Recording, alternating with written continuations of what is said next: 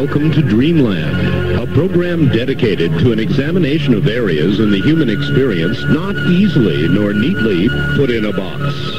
Things seen at the edge of vision, awakening a part of the mind as yet not mapped, and yet things every bit as real as the air we breathe but don't see.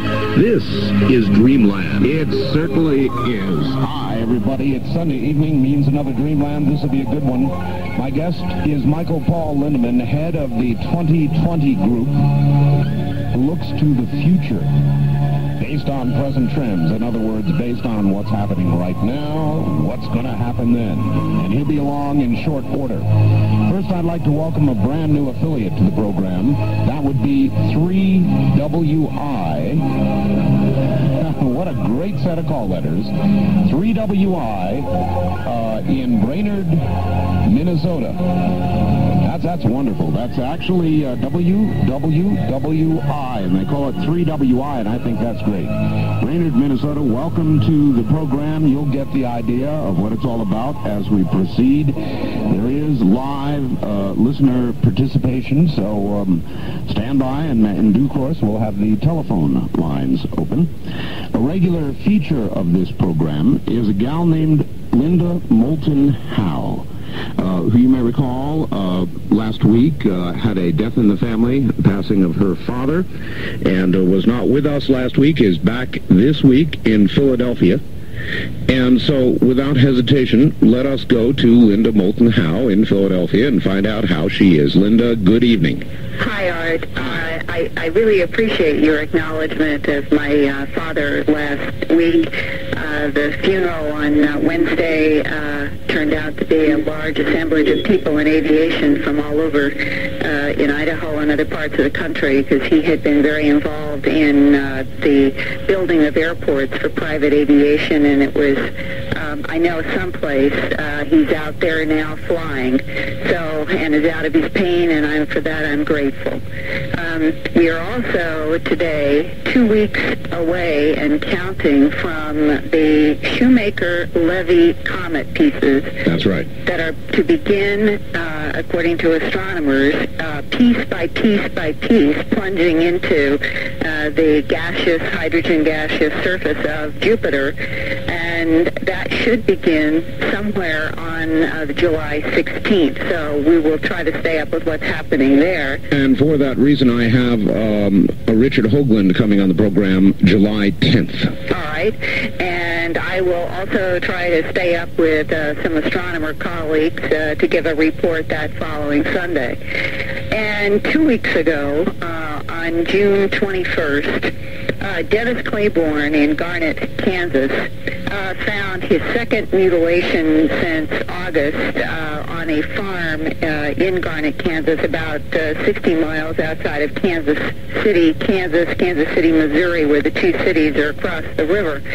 And just 3 or 4 days before he found those two mutilated animals, or the one mutilated animal that was following the August one, in Oregon, people were beginning to report to sheriff's office deputies in Washington County outside of Portland a series of circles that were appearing along U.S. Highway number 26. I just heard something about that, Linda. Yeah, I have received a photograph of it, and from the Oregonian newspaper, it says that in the waist-high wheat was a circle about 35 feet across. It was ringed by a second circle of completely untouched wheat that was standing, and that was surrounded by a ring. And when you look at the picture, it is a flattened circle that is about 35 feet across, surrounded by a larger ring. And then in 4 different compass points, northeast, southwest, are 4 smaller circles placed at those compass points outside of the circle in the ring. And they were placed on the north side of a hill just high enough to be seen from Highway US 26. And there was a point where the Washington County Sheriff's deputies were having quite a challenge trying to control traffic, because literally hundreds of people were stopping with camcorders and cameras to take pictures of this formation, and there was one man, Chris Ullman. He said, how did they get the circle so precise in the dark? It would seem like you would need a light source. This is quite a precise one, and we're now all waiting to see if anything more like this will occur in the United States. So if there are any listeners in any area that have some access to going out to where there are any kind of food and cereal crop fields, we are now into that phase where we're trying to keep up with any formations that might be occurring someplace. And this particular one, whether it was made by a human or something else, was on the outskirts of Portland, Oregon. Linda, what would you recommend to people? Because a lot of times when these crop circles form, there's just not enough time to get to it for scientific investigation, and before people like you do, the fields are trumped by, busy bees, rubberneckers, and people who want to see, and it all gets fouled up. Right. Well, I'll tell you, right now, in fact, I'm happy to give my phone number on the air for this, because Dr. Levengood, the biophysicist in Michigan that I've been working with for the last 4 years, has been getting some plants from England and is very interested in getting plants from any of these formations that might occur in Canada and the United States, and probably the fastest way is to get in touch with me. So before I go into a brief excerpt from an interview with the Kansas farmer about his most recent mutilation and helicopter activity in the area, I wonder, Art, why don't I just give my phone number and people could contact me who are listening wherever in the United States? It's a gutsy thing to do, Linda. Go ahead. Yeah, I know. Well, this is the only way I know to make this contact in terms of reports. So fast, yes. The number would be area code 215-491-9840. And I will talk with people, and we will see if there is some formation that does occur someplace. We will try to work with Dr. Levengood to get plants to him, and so I would be the contact point. Okay, Linda, but there are a lot of people listening, and so you better qualify it. The only calls you want are ones that are connected to crop circles? Crop circles, and I suppose if somebody also would in their area have heard about some recent mutilations, since they are occurring in a variety of isolated parts of the country right now, I certainly could take a call on that too. All right, with those being the parameters, area code 215-491-9840, Linda Moulton Howe. Okay, Linda. Now, I'd like to share with you a portion of a conversation with farmer Dennis Claiborne, who lives in Garnett, Kansas. He found one of his cows mutilated with the classic bloodless excisions of ear, eye, tongue, genitals, and rectum. The first was August 31st. The second was a young heifer, a little over a year old, found on June 21st in his farm in Garnett, Kansas. And when we pick up this particular part of the interview, I'm asking him about the comparison between the two mutilations on his farm. In the other one, how similar was the August 31st mutilation to this new young heifer this week? It was the exact same mutilation. There was no difference.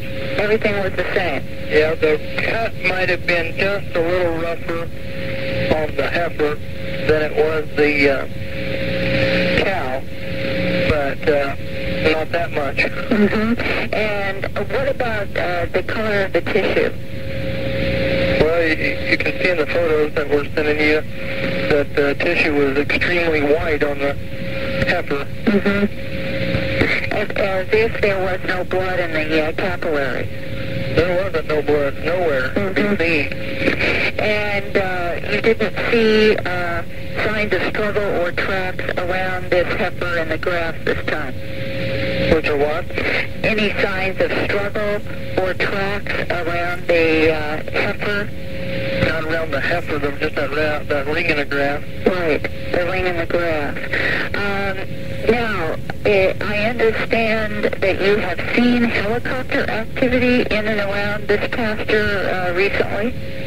Yeah, about 2 or 3 months ago, or something like that, a couple months ago, I called the sheriff's department in another in the other county right across we're right on the county line, and asked if they had anything on a helicopter going down, and they said not at their knowledge at that time. They didn't know anything about it. But you could sit out there behind the barn with working cattle, and you could hear it running off in the distance. Perfect. So you could hear the sound of a helicopter? Yep. But you didn't see it? Never did see it. And did you ever hear the sound of a helicopter at night? This was at night. It was at night? Yeah, every time we've heard it, it's been at night. And no running lights, no beams? Nope. And that, of course, has been one of the constant themes for the last 30 years of people hearing the sound of a helicopter in a pasture area and not seeing anything, or seeing what looked like a beam of light coming out of what people describe as looking like a helicopter, but in those cases they often are silent. And that ring that he referred to around this most recent mutilation, I've seen the photos now, and where the animal was found, it was more like a half circle of trampled, the grass, the pasture grass was, I don't even know if you could say trampled, but certainly laid down, not in the precise way of a crop circle, certainly, but it is unusual that there is this sort of half circle of trampled grass around this mutilated heifer. I must tell you, Linda, this phenomenon is driving me nuts. And now we have the addition of the helicopters. Right. And, you know, you have to ask this question. Helicopters would at least lead one toward government involvement, or the question of government involvement. And then you've got to sit back and say, now, what the hell would our government have to go to some farmer's field to get a cow to cut up? The answer is the government would not need to do that. That's right, and every law enforcement officer I've ever talked to since I first did a strange harvest 14 years ago has said this is not the way the government would operate. They would simply buy the animals that they needed, take them onto some military place, and they would take whatever it was that they needed. And I think it's also important to report about 7 years ago, a man who, as far as I know, works for intelligence in the United States government, told me, without my being able to ever name him or the source, but said that our government does monitor frequencies of what they consider to be non-human entities, and these frequencies that come from different vehicles or lights can be tracked and monitored, and when they pick up these signals, that certain teams are scrambled to areas in an effort to both monitor and possibly break up the action. And he indicated to me that this was done both in areas where there were mutilation activity and where there were abduction reports. Wow. That's what I say to that. Wow. Did he happen to tell you any of those frequencies? No. Those are the kinds of things that when you get into details, none of us really ever get, and that may or may not be wise on the part of some of the people in the government who have some assignments in some of this. They're monitoring, and I think they monitor. I don't think the government has all the answers, Art. I think that the government, like we, are trying to struggle with a phenomenon that is so complex and ever-changing that they themselves must study it. That, then, would certainly make sense. That's very intriguing, Linda. And if you can find out any more, or if anybody out there knows any more about this, Call me. Call Linda. That's right. All right. Linda, fascinating report. Thank you, and I will look forward to next week, and my best to Michael Lindemann, and hopefully I can talk with him soon, too. I know you'll have a good conversation with him. I know he wants you to give him a call. All right. So do that. Thank you, Linda. Take care. Take care. Linda Moulton Howe. Wow. Now, that is the first that I have ever heard that suggested, that there may be frequencies of operation of these craft, and that they are monitored. And when something is heard in a specific area, a team is dispatched. All of a sudden, that would make some sense. In just one moment, Michael Paul Lindemann. Michael Lindemann was born in Milwaukee in the state of Wisconsin, home of our new affiliate tonight, 3WI, in 1949. He became a conscientious objector as a university student during the Vietnam War, developing a lifelong interest in arms control, foreign affairs, and government policy. He earned a BA degree in psychology from Antioch University, followed by 2 years of study at the Graduate Theological Union in Berkeley. He later combined his political and psychological interests as an educator, social analyst, and futurist, first as executive director of the Peace Resource Center of Santa Barbara, then as founding director of the 2020 Group, which is a private research organization studying forces that shape the future. Since 1990, Michael Lindemann has earned national recognition for contribution to the studies of UFOs. He first examined the UFO controversy in 1989 from the angle of its possible connection to covert weapons development and social policy, finding substantial evidence in support of UFO claims. He founded the Visitors Investigation Project to conduct and publish UFO research.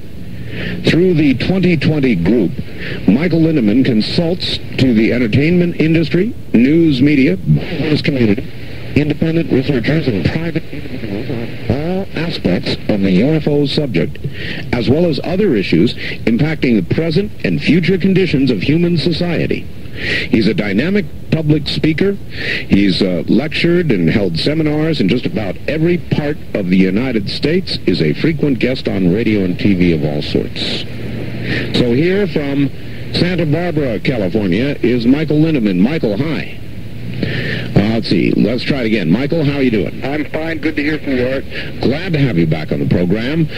For a lot of my listeners, Michael, they will never have heard you since we're on so many new affiliates. So I just guess I told them a little bit about you. What is the 2020 Group, and what are you doing now?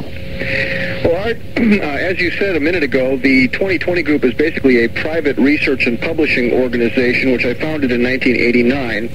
At the time, I founded the organization. I really wasn't that interested in the UFO subject. I had spent the previous entire decade of the 1980s primarily concerned with arms race issues, the unprecedented military buildup here in this country, and the saber rattling between the U.S. and Soviets during the first part of the 80s was of great concern to people all over the world, of course. And that changed, obviously, very, very dramatically at the end of the decade, which meant that I was switching my focus, looking around for what other kinds of subjects might actually, in effect, drive the social process here in the United States as well as other parts of the world.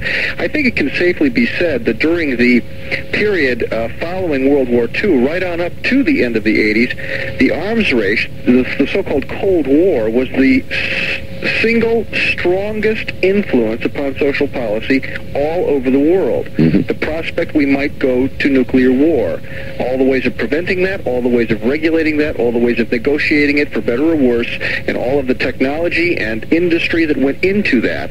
That was the largest single thing in the whole social policy area. Now, of course, that has changed dramatically, and I was asking what's next. But at the same time, I was saying, why do we continue to build extremely arcane new weapon systems? And so I put that question out to a bunch of people.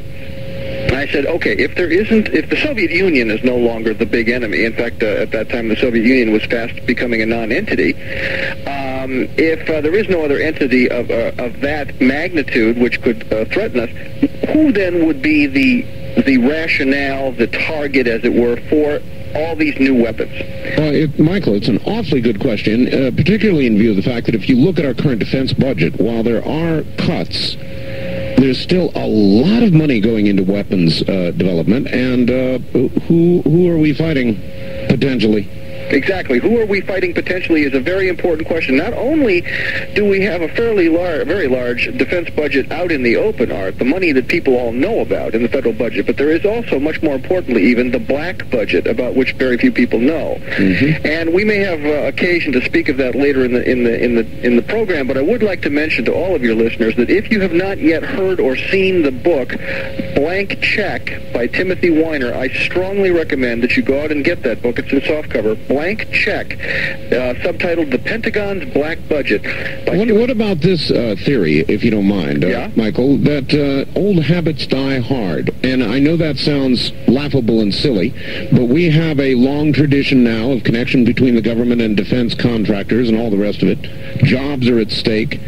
Lots of things I can think of might drive, other than a real national security need, weapons development. You're quite right. There's no question. Part of it is momentum, Art.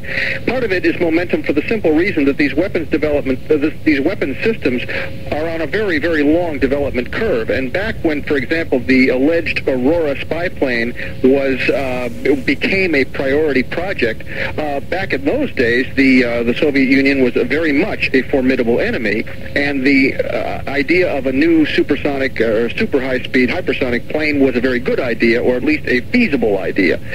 Today, we have to say, maybe that plane is anachronistic, but I'm not so sure. And we should be bear in mind, too, that that plane officially does not exist, and yet all of the major aerospace books or magazines in the English language say it does. The U.S. Geological Survey says it does because they can track its movements on their seismographs. Many professional plane spotters say it does. This is a plane which officially doesn't exist. In fact, the Air Force has said vehemently time and again, not only have we not built it, we don't know how, so please, leave us alone. Only a few weeks ago, CIA Director Woolsey said at a university in Kansas, asked by someone in the audience, what about the Aurora? He said, not only does nothing called the Aurora exist, nothing like that in concept exists. All right, well, listen, we've got to hold it right there, Michael. Okay. We're at the bottom of the hour. Sit tight for about 4 minutes. We'll be right back to you. This is Dreamland on the CBC Network. You are listening. Take a listen. You'll get an earful. Talk Radio 102 FM. Come enjoy the big produce carnival of fruit savings at Thompson Food Basket in Morton. This is Kent Henderson, produce manager. Right now, you'll find great savings on produce, like red or black California plums for just 69 cents a pound. Large California peaches are only 49 cents a pound. White or red seedless California grapes are 99 cents a pound. And first of the season, Talbot sweet corn is available too, with 10 ears for only $1.79. Shop and save every week and get double coupons up to 60 cents every day at Thompson Food Basket, 435 West Jackson in Morton. Now, here's the Poet Laureate of the Morton Community Bank, Cliff Hasselbacher. Summer is here, and it's about time. How about a CD that's tied to Prime? The flowers are blooming. That sure is great. Your hometown bank always gives a fair rate. If you like your banking without a frown, do your banking at MCB, not out of town. And this is Jean Ann Heiniger. At MCB, we always offer competitive rates, and our friendly account representatives are ready to help you with your investment needs. It's another service of your hometown bank, the Morton Community Bank. Remember, FDIC.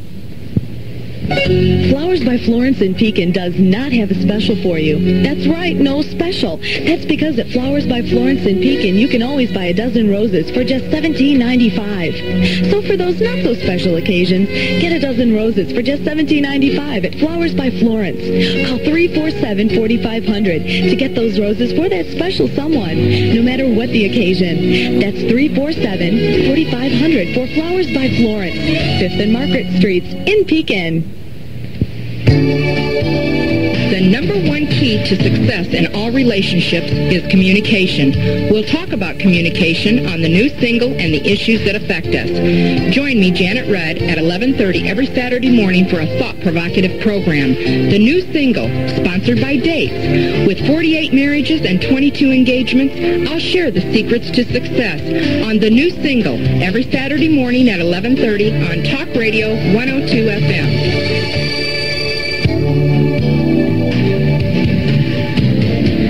Make every weekend a Talk Radio weekend. Keep it on Talk Radio 102. Every Saturday afternoon, be here for the Pet Patrol with Dr. Art Herm from the Morton Animal Hospital. Whether it's a seasonal pet problem, nutrition, pet care, whatever, you can bet you'll hear about it on the Pet Patrol every Saturday afternoon starting at noon here on Talk Radio 102 FM.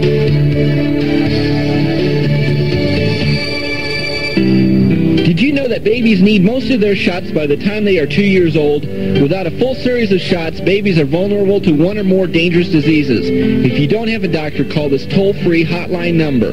Sponsored by the U.S. Centers for Disease Control and Prevention for the nearest address for shots. The number is 1-800-232-2522. That's 1-800-232-2522. A public service message from the U.S. Department of Health and Human Services, the Ad Council, and Talk Radio 102 FM. It's Talk Radio 102 Central Illinois Spotlight.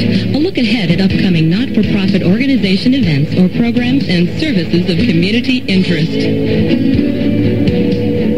Hi, I'm Evelyn Franklin. I'm with the Poodle Promenaders Square Dance Club. It's a group of energetic youth and adults that like to have good, clean, fun square dancing and doing country lines. You can join in that fun by taking square dance lessons starting Sunday, September 18th from 2 to 5 in the afternoon at the Masonic Hall at 700 South 4th Street, Morton. It's only $1 a person per week.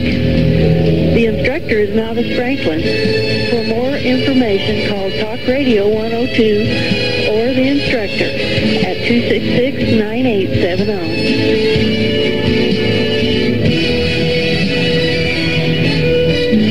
In Central Illinois? Just listen for Central Illinois Spotlight from Talk Radio 102 FM. The unexplained, the unusual, the unknown. This is Dreamland on Talk Radio 102 FM.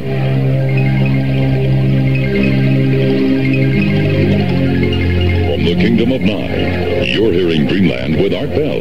To participate in the program, call toll-free 1-800-618-8255. 1-800-618-8255. First-time callers, area code 702-727-1222. Or the wildcard line at 702-727-1295. This is the CBC Radio Network.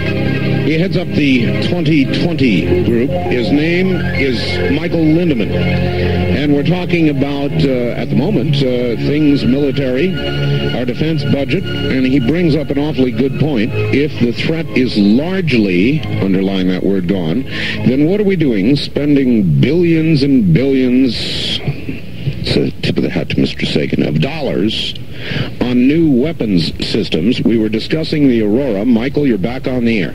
Okay, Art. Just complete that thought real quick. Yes, the bottom line is that the CIA director says categorically it doesn't exist. Everybody else who knows anything says categorically that it does exist. That is to say, in the civilian sector, the military says flatly it doesn't exist. So you've got this divide here where they say it doesn't exist. Now, just as a point of reference, we might note that in last week's New York Times, in the Sunday New York Times Magazine, there was an article about Dreamland, dear to your heart, I'm sure, right up there at Area 51. Yes. And where the writer, almost tongue-in-cheek, pointed out that although we've got loads of photos of the place and everyone and his brother knows it's up there, the military still will tell you flat out it doesn't exist, it isn't there. And this is, I think, something we have to understand, that these people lie for a living, and to them it isn't lies, it's policy. So we have to understand that whenever we're talking about this subject, we're dealing with an area where deception is the rule of thumb. And Michael, is a lie told in the cause of national defense a lie or just national defense?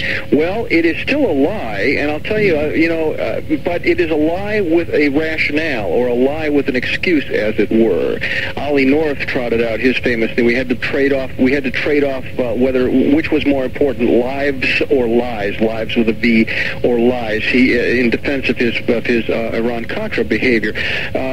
Winston Churchill, when he was plotting with Stalin and Roosevelt to defeat Hitler, said in wartime, the truth is so important that she must be guarded with a bodyguard of lies. Right. Now, this is the way policy is conducted, and I am not saying that it's always wrong. I am simply saying it is something we must understand. We must factor it in. I'm not pointing a moralistic finger at these people. I'm just saying facts are facts. Sure. These people lie for a living. Now, when it comes to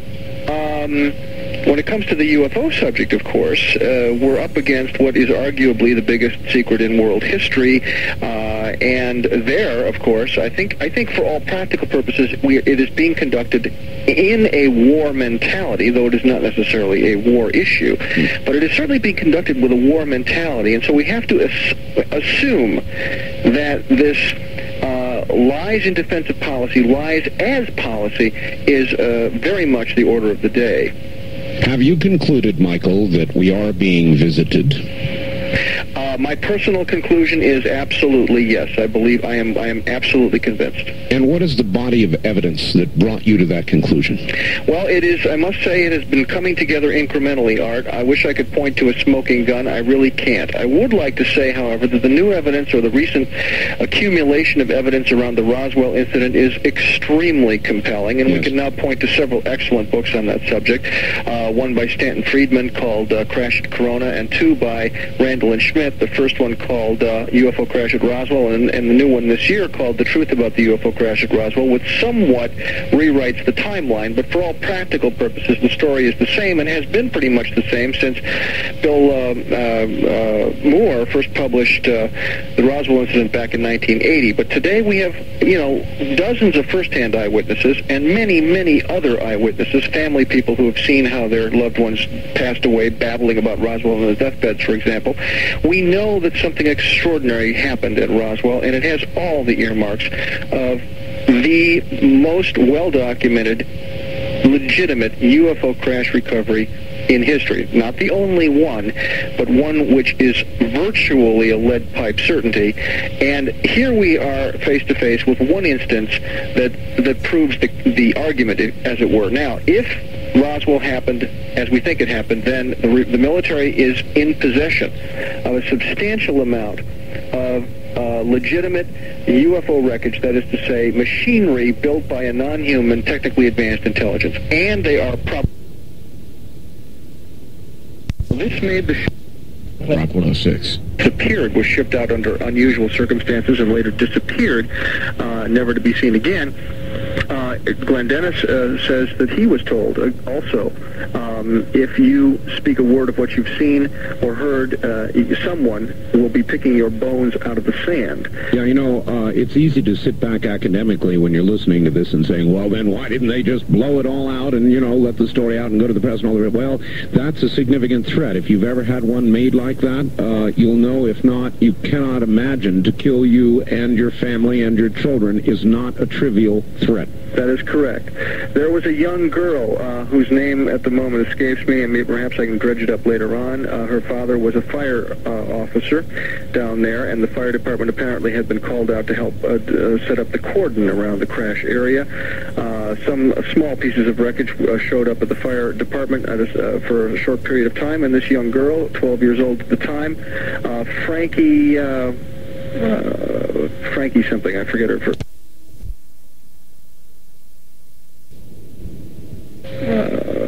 Frankie something, I forget her last name. It says today, she has recently been interviewed, that she was told, she was approached by military officers, and she, again, a 12-year-old child, no concept of secrecy, no idea what's going on, but she had seen a small piece of wreckage which behaved oddly. When it was bent, it came back into its original shape without any creases. She found that fascinating. But she said that they said to her, you have never seen anything, you don't know anything. And she said, well, but I saw this thing. And they said, no, you didn't see that. She said, yes, I did. They said, you don't understand. We can take you out in the desert and you'll never be seen again. Now, this was a 12-year-old child, for crying out loud. So what we're seeing here is that this has been treated as an issue of espionage, as an issue where there are no rules except the rule of expediency, the rule of get the job done, whatever it takes. And I think we can say, in all honesty, whether we justify it or not, we have here cases of domestic terror, which was justified in the national interest. People have been told, shut up or die. And that tells us something about the seriousness of this issue. You wonder how they allow people like me on the air. Well, you wonder how I ask the same question about myself, and I'll tell you why, Art. The fact is that you have not broken any oaths. You, as far as I know anyway, have not seen anything with your own eyes. You are, as it were, a peddler of tall tales. And in a certain sense, so am I. Now, please don't take that wrong. I think what you're doing is extremely important. I think it may help break the logjam. Maybe they look at me and say, well, there's a guy helping to muddy the waters. There's a guy with a million stories on the radio, and people to sit back and say, oh, yeah, right. Exactly, and there's a purpose to that. Now, I will throw out the proposition, which I'm sure we will be able to explore this evening further, and that is that we are being desensitized.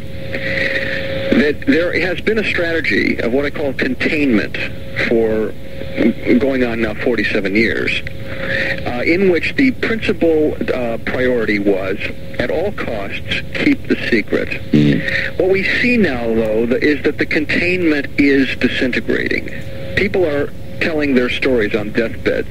Deathbed testimony has a certain persuasiveness to it. Yes. We have dozens and dozens of witnesses who say, I refuse any longer. I have always kept my vows, my security vows, and considered them very important. But now we have people saying, I'm sorry, this is more important. Yes.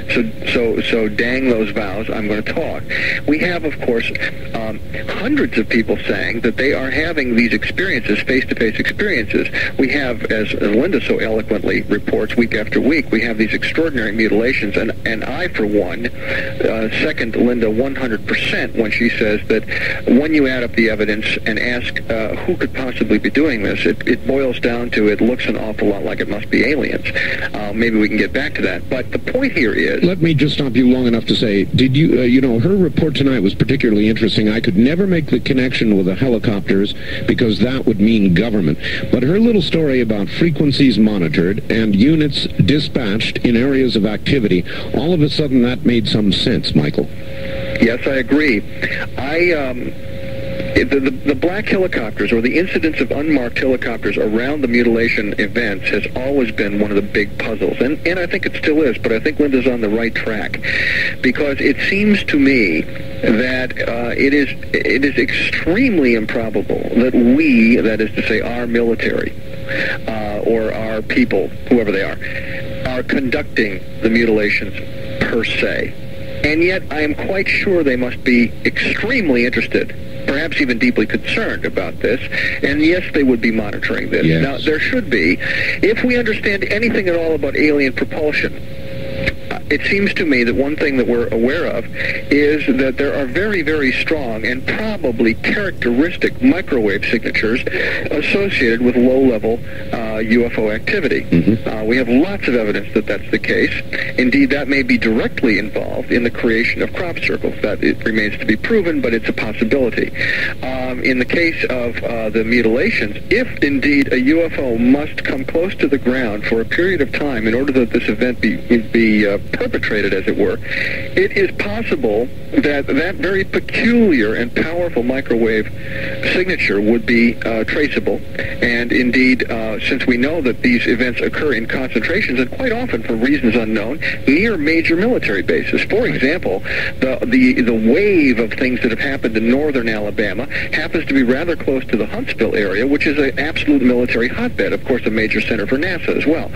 So we see, for again, reasons unknown, that this happens a lot in areas where it would be feasible for the black helicopters to be scrambled in short order and to go see what's going on.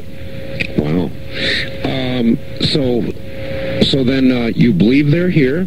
You're probably, like everybody else, not quite sure. Should I ask you about why? Why do you think they're here, Michael? What's your best guess? Well, I could only give you a guess, as you say. Let me start by saying that I am slowly gravitating toward what I would have to say, and with all due respect to myself and others, is the current lunatic fringe of serious UFO research, okay? Now, which is what? Which is the proposition that they've always been here, or they've been here one heck of a long time. And let me back up on that a second and say that over time, the lunatic fringe of this research area has shifted a great deal. It was only about 15 years ago, Art, when the concept of abduction was right out at the lunatic fringe. Absolutely. And today, as we all know, abduction is the centerpiece issue of UFO research, and anyone, even the very conservative organizations, such as the Center for UFO Studies in Chicago, which, by any stretch is a conservative UFO research group, they're they're on the bandwagon with abduction. Today we have the most astounding abduction tales being taken very seriously by Harvard professors and so forth. And so we have to say, well, this topic has come of age. By the way, John Mack's going to be a guest on the program in the next few weeks. Very good. Very good. Well, of course, as we probably know, most of your listeners, I hope, are aware of John Mack's quite remarkable new book. I would like to say a word about that in a minute, but let me just finish this other thought. Sure. We've seen that line, the lunatic fringe line, as it were, shift over time. Now, way back in the 60s, a guy named Erich von Däniken said, he thinks that the so-called ancient astronauts have been here forever and maybe left traces of their passing, centuries or millennia ago. And in a certain sense, von Däniken was his own biggest problem because his research was sloppy. He made lots of mistakes in his basic statements and so forth. But it's quite possible that he was on to something very, very important. And in the meantime, we've seen better scholarship out of people like Zecharia Sitchin. And we are finding that one of the most prominent themes among abductees today is this theme. They are being told time and time again, instructed about the ancient history of the world and how it is that we have had this long-running relationship with these others. Now, we should say, too, that these others do not appear to be a single group. There seem to have been, this may have been a crossroads, for this part of the galaxy, for all we know. We hear stories to the effect that this is a fascinating planet because it is replete with so many different life forms that it's somewhat of an anomaly in that respect. Well, I don't know if any of that is true. It's an interesting idea. The fact is, however, that there are all over the world incidences of what we call out-of-place artifacts, and then also out-of-place knowledge. For example, why is it that the Sumerians 5,000 or 6,000 years ago knew the precise dimensions and structure of the solar system? This is something that we didn't know. We didn't know about the planet Pluto, for example, until 1930. We didn't know about Uranus and Neptune until the latter part of the 19th century. And yet the Sumerians knew these planets. They knew their size. They knew their color. They knew how long it took for these planets to go around the sun. This is a fascinating fact. They wrote it all down, so we know it's true. They even had diagrams. Michael, it argues two possibilities, really, it seems to me. One, that we were visited long ago and given these technologies, or two, and I have a number of guests that have said this recently, that it's possible that there are periodic polar shifts and that man on this planet comes and goes, and that there may have been prior civilizations. Okay. Prior civilizations, yes. Even possibly prior periods of exceedingly high technology.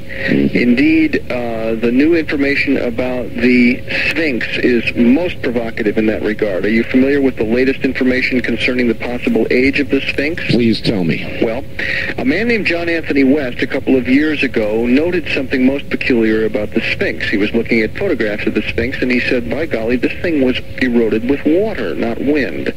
Now, this makes it an anomaly in the whole area. All the other structures around there, the giant pyramids of Giza and so forth, are all very clearly wind eroded, but water erosion looks very, very different. And there's simply no doubt at all, from the standpoint of a geologist, that the Sphinx is eroded with water, the back part of it. So the question is, how is it possible that the Sphinx could have been eroded with water? When did it rain in Egypt? And the bottom line there is it didn't rain. It hasn't rained any significant amount in Egypt for 10,000 years. Now, this of course raises a firestorm with Egyptologists because they have nailed down the age of the Sphinx, who built it, what it's for, and all of that. But nonetheless, the geologists have come on board like gangbusters because John Anthony West, who's no geologist at all, enlisted the aid of some geologists from various universities in the East Coast, and they went out there very grudgingly at first, but they had a look and they said, by golly, this guy is absolutely right. This bloody monument is eroded with water, and it's very apparent. It's not an ambiguous matter. So now every geologist that has a look at it just, drops his jaw to the floor and says, this is the most fantastic thing we've ever seen. Bottom line, what does it mean? The Sphinx can't be 5,000 or 4,000 years old like people say. It can't be an artifact of that dynasty that everyone pins it on. It is something that was built 10 or 12,000 years ago, long enough ago, Art, that substantial amounts of rain could have substantially eroded it before the rain stopped. And that is an absolutely stunning change in our whole view of that area. It is. Michael, hold on just one moment. My guest, Michael Lindemann. The C. Crane Company sells the DL telephone. What is the DL telephone? Why should you want it? Oh, these are easy answers. The DL telephone, in the area of what is it? It's a digital telephone. That means that it breaks your caller's voice down and your voice down into true individual digital yeses and nos.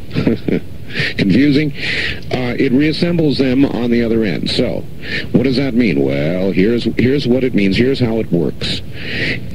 It is as good as a plug-into-the-wall telephone. It's portable telephone. Operates on 900 megahertz, up above the cellular area. It is so clear that you will not be able to detect any difference between it and a telephone you plug into the wall. No difference in terms of either the caller's voice or yours going back. Can you imagine that? Can you believe it? Believe it. It's true. I have a couple of them, as a matter of fact. I love this telephone. What else does it do? It gives you complete privacy. Because it is digital, nobody can monitor it on a scanner. Nobody. Matter of fact, it doesn't even have the clipper chip in it yet. It's complete privacy. 3. My telephone will go 3/4 of a mile. I can go to neighbors' homes and all the rest of it. I've got good geography here for that, I'll grant you. And if you have a lot of buildings, it may lessen somewhat. But almost everybody I've talked to gets right on up to a half mile or better. Imagine that. So you can take it to neighbors' homes, that sort of thing. It's got all the features you would expect and demand of a portable telephone. The redials, the flashes, the holds, all the rest of that sort of thing.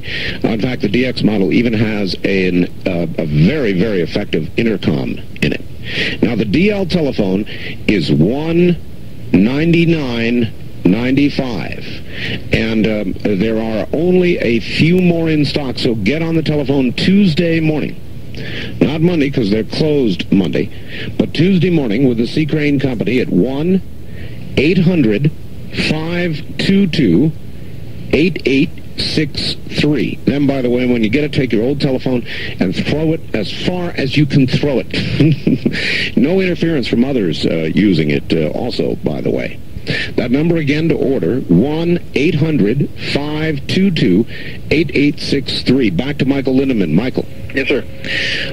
So then what do you think is the most likely, that we were visited, or that there was another civilization, or there have been many civilizations, or that there has simply been a rise and a decline back to the cave days, or what do you think happened?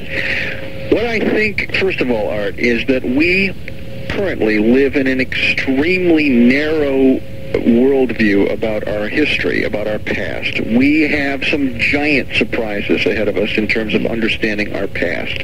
Probably high civilization goes back a lot further than we think in certain places. But even so, it would appear that these high civilizations arose rather inexplicably, at least according to our current understanding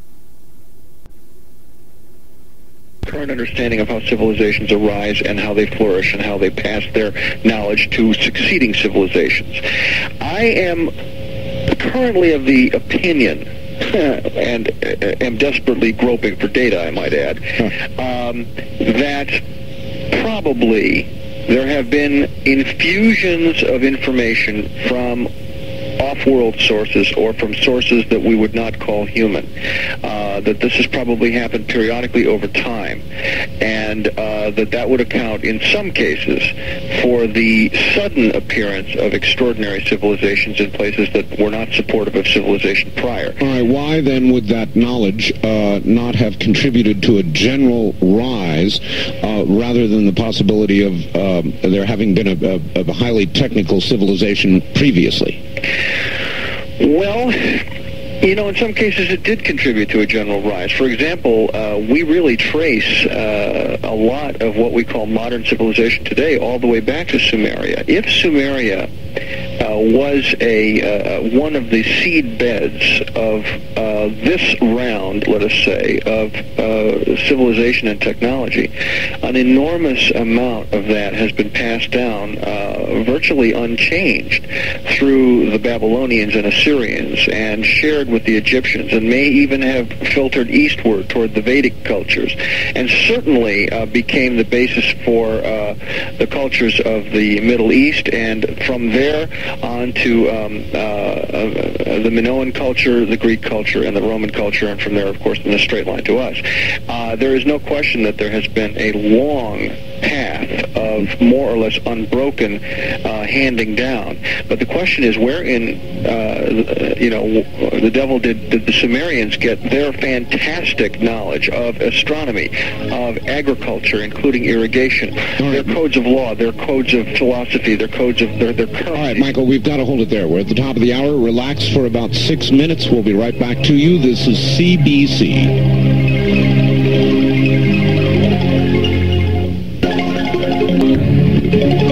We're sorry, but due to satellite transmission problems, Talk Radio 102 FM presents a previously recorded Art Bell Dreamland program.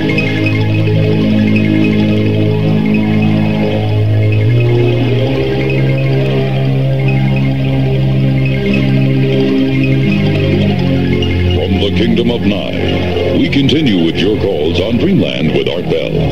Call Art now toll-free at 1-800-618-8255. 1-800-618-TALK. First-time callers, area code 702-727-1222. 702-727-1222. Or the wildcard line at area code 702-727-1295. 727-1295 in the 702 area code. Now again, here's Art Bell. Now again, here I am. Michael Lindemann is my guest. He's from the 2020 group, which is an organization that looks at current trends and predicts future probabilities. I guess that would be a good way to put it. We're talking about the UFO phenomenon, the visitations we're having, and according to Michael, may have had for a very, very long time. And we're going back to it right now. We will begin to take calls shortly. Michael, a couple of things that I want to cover with you. Okay. You have a current project going on.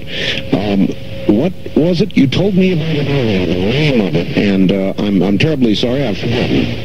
Are you referring to the computer project? No. Just previous to that, you had mentioned a project by name. I had mentioned a project by name. Yes, you have. You've stumped me. Are you writing something currently, or?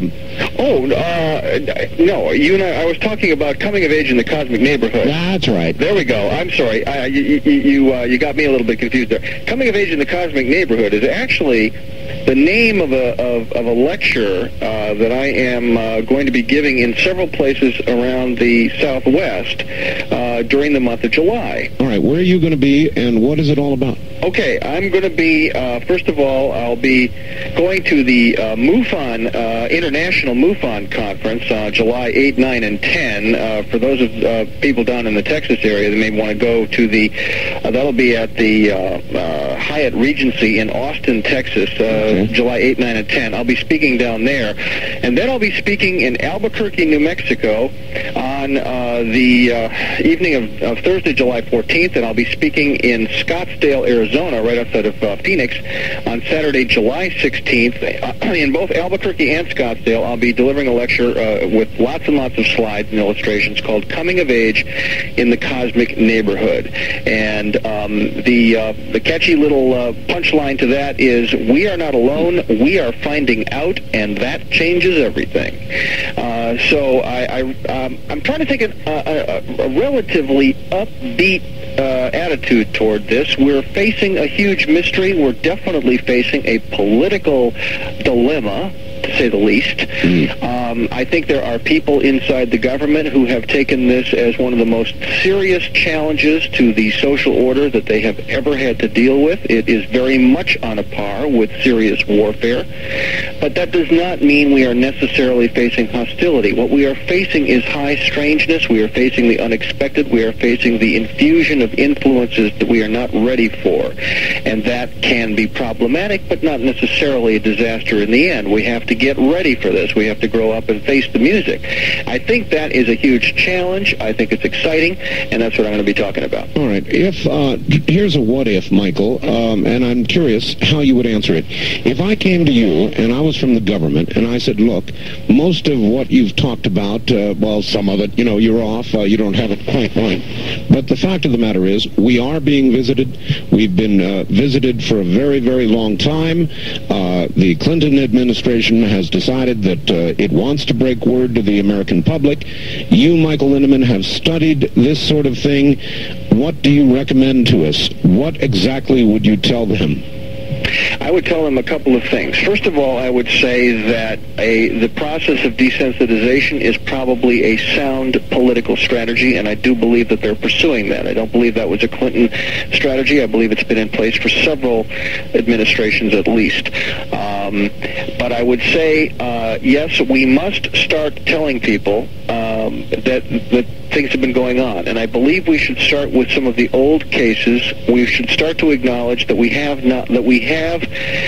solid information showing the fact that we have been visited. This is going to be a hard pill to swallow for some people, but it's interesting that it may be less of a challenge than some people have predicted. Well, after all, Michael, we did swallow the plutonium pill. Yes, that deplorable pill. It's true, and it may just be that people are so kind of just generally overwhelmed with the rigors of daily life that they're kind of going to yawn and go, oh, yeah, right, aliens, no problem. I don't think so. Now, of course, there has been a running supposition in government, and we know this from looking at the Robertson panel report from 1953, the CIA report about debunking, the Brookings Institute reports that came out of the late 50s and early 60s, reports from NASA and so forth, telling us unequivocally that the government has assumed that there would be some kind of very unpredictable social disorder if they simply said, well, by the way, we've got aliens and we can't catch them and we don't know who they are or what they want, thought you'd want to know, that would probably precipitate a disaster which they were unwilling to take a risk on. I understand that. I think they're probably right. But I think, too, we're very different people today than we were then. I think that we now have a generation of adults who grew up with the space age. We have a generation of adults who grew up with fantastic space movies, who've seen all kinds of stuff on Star Trek since it began back in the late 60s. All this kind of thing has changed the picture enormously. We also have a huge amount of information coming out and reported much more respectfully today than ever before, though there have been waves in the past of good reporting and big stories. Today, it's really unprecedented. The number of books, the number of quality television programs, the number of reports in the newspapers and magazines, all this is changing the picture a tremendous amount. It is. Still, the government is not likely to tell us about something that that the government itself does not fully understand.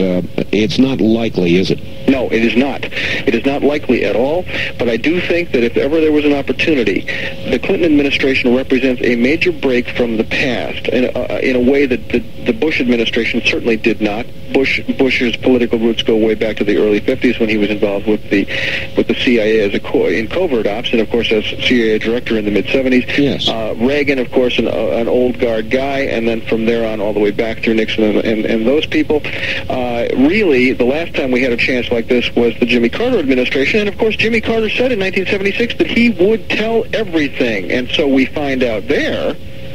That was a campaign promise. We find out there that when he got into office, something dissuaded him because he made it very plain in his campaign talks that he would tell. Why? Because he'd had a sighting and he believes in UFOs. So that changed when he got into office, and we have reason to believe that he, like other presidents, was briefed and told, I'm sorry, Mr. President, you really don't understand the nature of the situation. It's well under control, but you're not in charge of this one, sir. You'll just have to go with the program. And I really think that is the way it has been.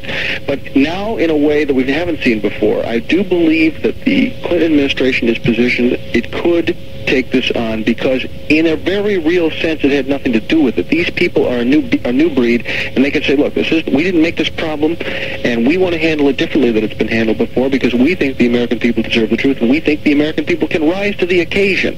And indeed, the other side of the coin is that millions of Americans know this is real because it's disrupting their lives, because they are having the experiences, and they know they're being lied to by the officials because they have grays in their living room and their bedroom, for crying out loud. They are worried about why their kids are getting abducted, and they want the government to say something. These people aren't going to be surprised. They're going to be relieved that someone's finally telling them the truth. So I think we're in a very interesting time, a very pregnant time. It is still politically risky, but it is not impossible to start talking about this, and I hope we do. When do you think we might give birth? Oh, well, Art, as you've already said, and I must agree with you, sad as it is, I don't believe that we're going to see the political guts out of this administration. I think this administration's got a lot of problems, very, bottom line issues like Whitewater, really big, important stuff. Yeah. Paula, what's her name?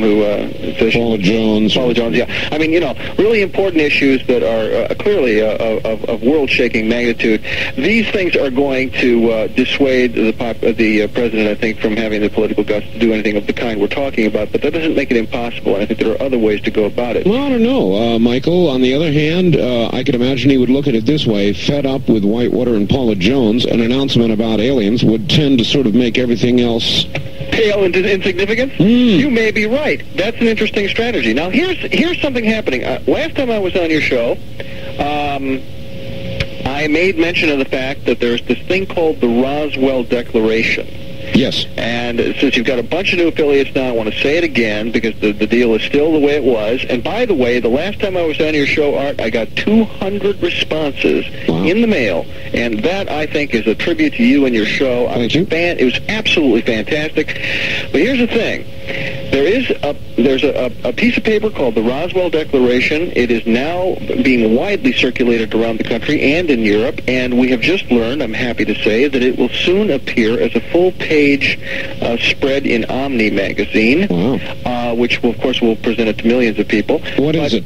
The Roswell Declaration is basically a plea to the Clinton administration to release information about some of the great classic UFO cases, principally Roswell, but also some of the other cases, to declassify certain information that would be in the public interest to come clean on this information and let people know what really happened. How do people get a copy of it? All they have to do is send me a self-addressed stamped envelope. Send it to Michael Lindemann at 3463 State Street, Box 264, Santa Barbara, California, 93105. I'll give that address again in a minute, but if you'll just send me a self-addressed stamped envelope, I will send back to you immediately the Roswell Declaration. It's self-explanatory. Read it, sign it, maybe make copies of it first for your friends, and send it in to the address that is listed on the Declaration.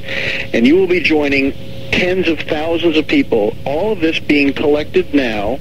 And after Omni presents it, and after it's presented in a few other major news venues, it will all then be collated and sent as a single huge petition to the administration. It will be sent to the president. Yeah, okay. Who's doing this, Michael? Who's behind it? Well, it began with the initiative of a single individual named Kent Jeffrey, and this man really deserves a huge round of applause because he took this on by himself. He wrote the declaration by himself with the help of other people, but including the Mutual UFO Network, the Center for UFO Studies, and the Fund for UFO Research. They are now all co-signers of the Declaration. This is really a good idea. Now, give the address again, please. Please send a self-addressed stamped envelope to Michael Lindemann at 3463 State Street, Box 264, Santa Barbara, California, 93105. And I will send you a declaration in the same day's mail. All right, and when they're done with it, where do they send it? Do they send it back to you? No, there is an address listed. In fact, they can send it either to the Mutual UFO Network or to the Center for UFO Studies. Those addresses are listed on the declaration. Well, you know what, Michael? It just might be true that if enough of these were signed and sent in, and it were actually in the hundreds of thousands or hopefully millions, that this administration might take note and actually use it as a reason to make an announcement. It is possible, and it's very timely, too, that there's going to be an absolutely first-rate movie about Roswell on the Showtime network on Sunday, July 31st. Now, I'm sad to say that may cut a little bit into your audience, Art, because it's going to be broadcast, I think, during your show. That figures. But I would like to say, not wanting to take one listener away from your show, this is a program. If you're going to be listening to Art Bell that night, then by golly, have your VCR running and get this thing on tape and watch it, because I have seen it. I have already seen an advanced copy of it, and I can tell you this is one fine movie, and it is a you might say it's a fictionalized docudrama. What is the name of it? It's called Roswell. Roswell. And it tells the story, and it is gripping. It has some name stars. Kyle MacLachlan is in the role of Jesse Marcel, the intelligence officer out of Roswell who first broke the story in 1977. It has Martin Sheen is in it, and some other well-known actors and actresses are in the program. It's first-rate. It was a big-budget production for Showtime, and they've stayed true to the facts, even though it is classified as fiction. The story is true. It really then ought to put some oomph behind the Roswell Declaration, eh? Well, we surely hope so. And now it would appear, though there isn't a deal cut yet, it now appears that there may be some announcement concerning the Roswell Declaration in conjunction with Showtime. Wow. And we hope that happens. Showtime seems to be taking well to that suggestion. It's in negotiation or something. I can't imagine that they have anything to lose by that. Oh, Michael, that's very exciting. All right, hold on just a moment. We'll come right back to you, Michael. That really is very exciting. Michael Lindemann of the 2020 group in just a moment. Important enough, I'm going to repeat this address. All you need do is send a self-addressed stamped envelope, no money, just a self-addressed stamped envelope, to Michael Lindemann. That's Lindemann.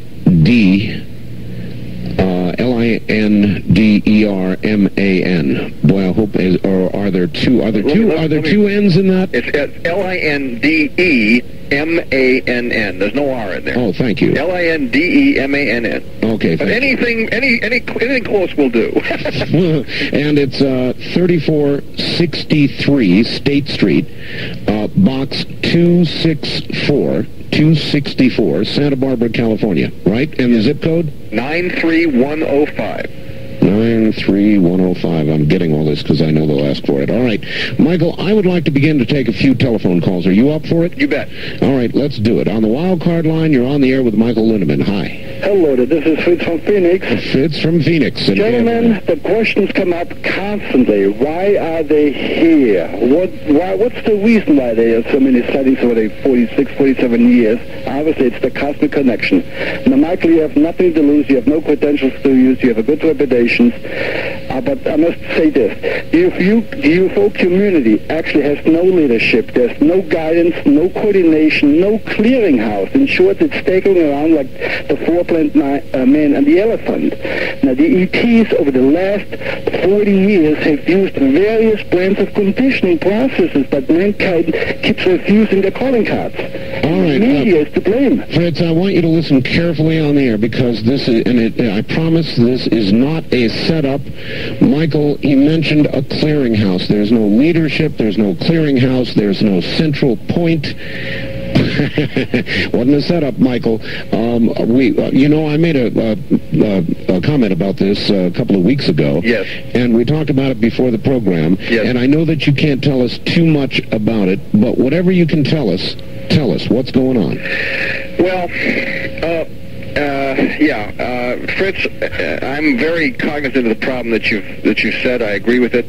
I and a number of other key people in the field, in fact, people who are really quite senior to myself in terms of their contributions to UFO research, are currently in discussion about establishing some kind of an ongoing forum on a major online computer carrier that would allow people who are online, people who have computers, to participate in an ongoing way with high-level, high-quality discussions with top researchers, and those researchers would be able to discuss amongst themselves in forums which can be broadcast publicly over the network, over the computer network, and then rebroadcast again in print or in other forms of secondary broadcast formats.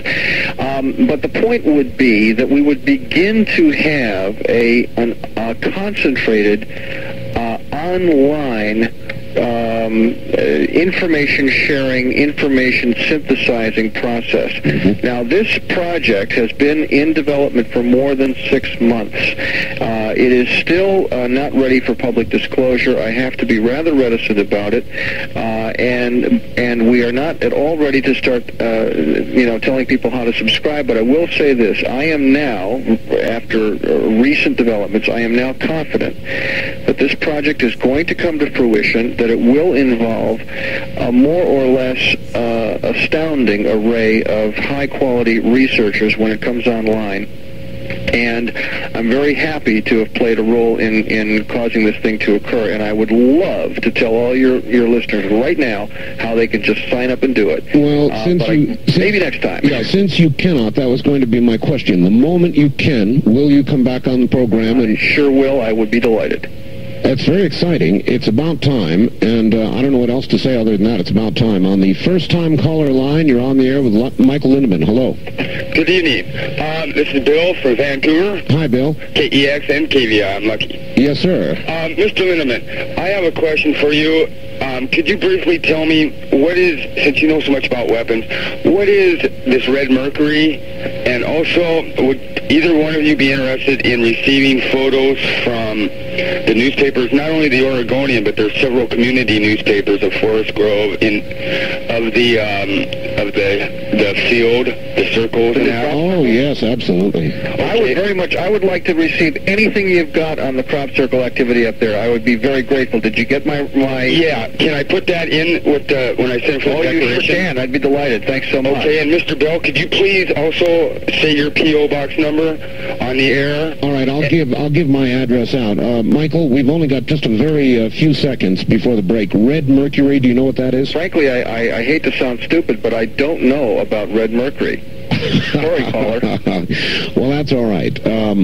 Michael, we're at the bottom of the hour, so what I would like you to do is just sort of hold on for a moment. We'll both look forward to those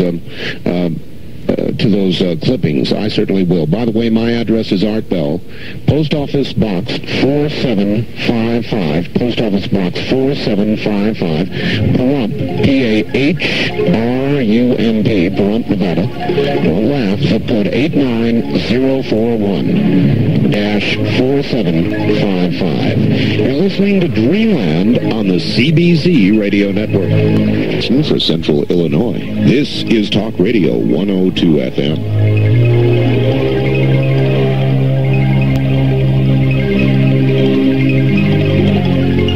From the Kingdom of Nye, we continue with your calls on Dreamland with Art Bell. Call Art now, toll-free at 1-800-618-8255. 1-800-618-TALK. First-time callers, area code 702-727-1222. 702-727-1222. Or the wildcard line at area code 702-727-1295. 727-1295 in the 702 area code. Now again, here's Art Bell. Now again, here I am. Michael Lindemann is my guest. Lots of news breaking this morning on this program, and a lot of it very welcome. Don't forget the Roswell Declaration. Send a self-addressed stamped envelope, please, to Michael Lindemann, Lindemann, 3463 State Street, Box 264, Santa Barbara, California. Zip code 93105, 93105. And And back now to Michael Lindemann and your calls. Michael, are you there? Yes, I am. All right.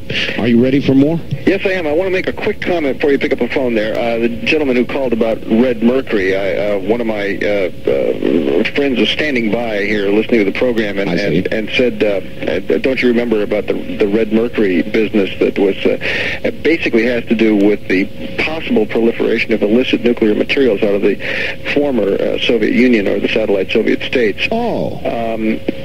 And I can't, honestly, I really can't satisfy the caller's inquiry directly because I really have to confess ignorance as to the real details of the red mercury problem. But I will say, generally speaking, that we have to be very careful when we congratulate ourselves on getting past the Cold War. We're not anywhere near out of the woods yet, and I think this is really what the red mercury scare is about, that there is a great deal of illicit nuclear material floating around, a lot of it missing from the former Soviet states, and even a lot of it missing from our own nuclear situation. And of course, one of the big scares today is that nuclear material can get into the hands of terrorism. The single most likely way that we would still have nuclear detonations on this planet of a war type would be in the hands of terrorists. And on that, while we're on that subject, Michael, there's a little more breaking news. Tomorrow morning, there is a historic and perhaps even troubling first. The FBI opens their office in Moscow tomorrow morning. And they do it ostensibly to help with Russia's terrible crime problem and to investigate, I believe, the connection between the Russian mafia and the possibility of their getting hold of some nuclear weapons. Were you aware of that, Michael? Well, to be honest with you, I was not aware of the nuclear weapons issue, but I will say this. It is a truism in today's world that small, easily portable nuclear weapons would be probably the most valuable black market item imaginable, and that there are arsenals of such weapons in the former Soviet states which have not been guarded up to our specs, okay? And yes, the FBI is interested in this. We might even say desperately interested in this. And yes, our own intelligence agencies. And indeed, I think, in fairness, the governments of the former Soviet states are extremely concerned about this, but the concern alone may not stem the flood. There's something I missed here, Michael. I thought the FBI was a domestic agency. If I'm not mistaken, what we have here, Art, is something on the order of an advisory office. I'm not sure about that, but you're right. The FBI is undoubtedly a domestic agency. But then again, you know, these agencies cross the line. The CIA will tell you every single time. If you said, "Do you do any in-country?" Absolutely not. Well, I should say not, but you know, that's a pile of baloney. So the fact is, these agencies go where they need to go. And they really aren't governed that powerfully by any code of law. All right, just before we leave the subject, what about Korea? It's big news. They're building nuclear weapons, probably already have them. Jimmy Carter just came back with almost a peace in our time flap of the paper, and now it looks as though the crisis is kind of on the back shelf again. Is it really, Jimmy Carter came back and said the crisis is over. Is it really over, Michael?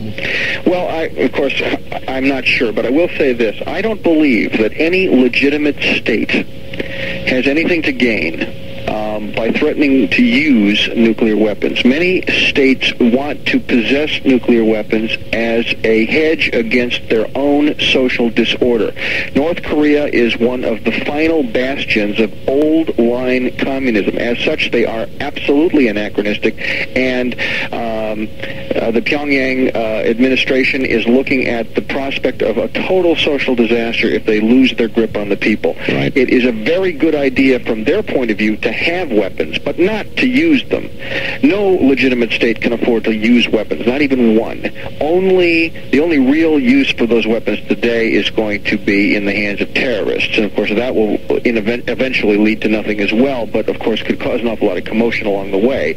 But I think that's where the threat of the weapons comes from, is that these states need them to buttress their own legitimacy with their own people. And in that respect, no, the crisis is not over, because North Korea, is on the verge of a social catastrophe. Right. In other words, are they actually giving up the idea of nuclear weapons, ready to negotiate them away, or are they just stalling for time while the fuel rods they have cool? They cannot yet extract plutonium from them, and surely the one thing they needed was time. Is that what Jimmy Carter and this administration have now given them? Time? Not necessarily. Yeah, they may have given them time, yes, but what is more important, what North Korea needs more than time, is legitimacy. North Korea needs to feel that it is not the odd man out in a world ringed by enemies. And if North Korea can be made to feel, if, for example, there is a genuine detente between North and South Korea, if North Korea is welcomed into the fold of economically developing countries in the Far East, then we may see a possibility where the North Koreans do not feel the need to develop nuclear weapons in the way they have felt. And I would call that a step in the right direction. I can't guarantee it'll happen, but I think that is where the negotiations are headed. All right. On the first-time caller line, you're on the air with Michael Lindemann. Hi. Hello there. Hello? Hi. Yes, ma'am. You're on the air. Turn your radio off and tell us where you're calling from. Turn your radio off. Hawthorne, Nevada. Hawthorne. Okay, go ahead. Well, I just heard these numbers, this phone number, and I finally decided to call. I just have one thing I'd like to know, and that is, why do we have to go through, the first time you make a phone call, why do you have to go through this process? I'm sorry, I'm not understanding what you mean. Well, the first-time call... Ma'am, we have this number to make it easier for people who are trying to get through the first time. I see. I would just... Okay, do you have a question? Not really. Not tonight. All right, thank you. Apparently just wanted to see if she could get through. On the wild card line, you're on the air with Michael Lindemann. Hi. Michael. Yes. Calling from Portland. You were in town last week. Yes, I was. And that was a great lecture you gave with Randall and Schmidt. Thank you. I've promoted your book quite a bit, 6 Viewpoints. I consider it a quintessential book, along with Linda Howe's new book, Glimpses of Other Realities. I'm flattered that you would compare my book with hers. Hers is magnificent. Now, Michael, a few years ago you made a prediction that as ET information became analyzed, it would appear that the human race started independently around the globe. It seems like you've been vindicated. I'm sorry, I'm not entirely sure what you're saying. Try that question again. You made a prediction a couple years ago that as a lot of this information became analyzed, that it would be believed that the human race evolved around the globe, not just in the one place as is commonly believed, but throughout the planet. Oh, I see what you're getting at. Okay, I see what you're getting at. And information in certain science magazines kind of vindicates you that this indeed has come true. Well, thank you. That's actually a rather subtle point, and I thank you for bringing it up.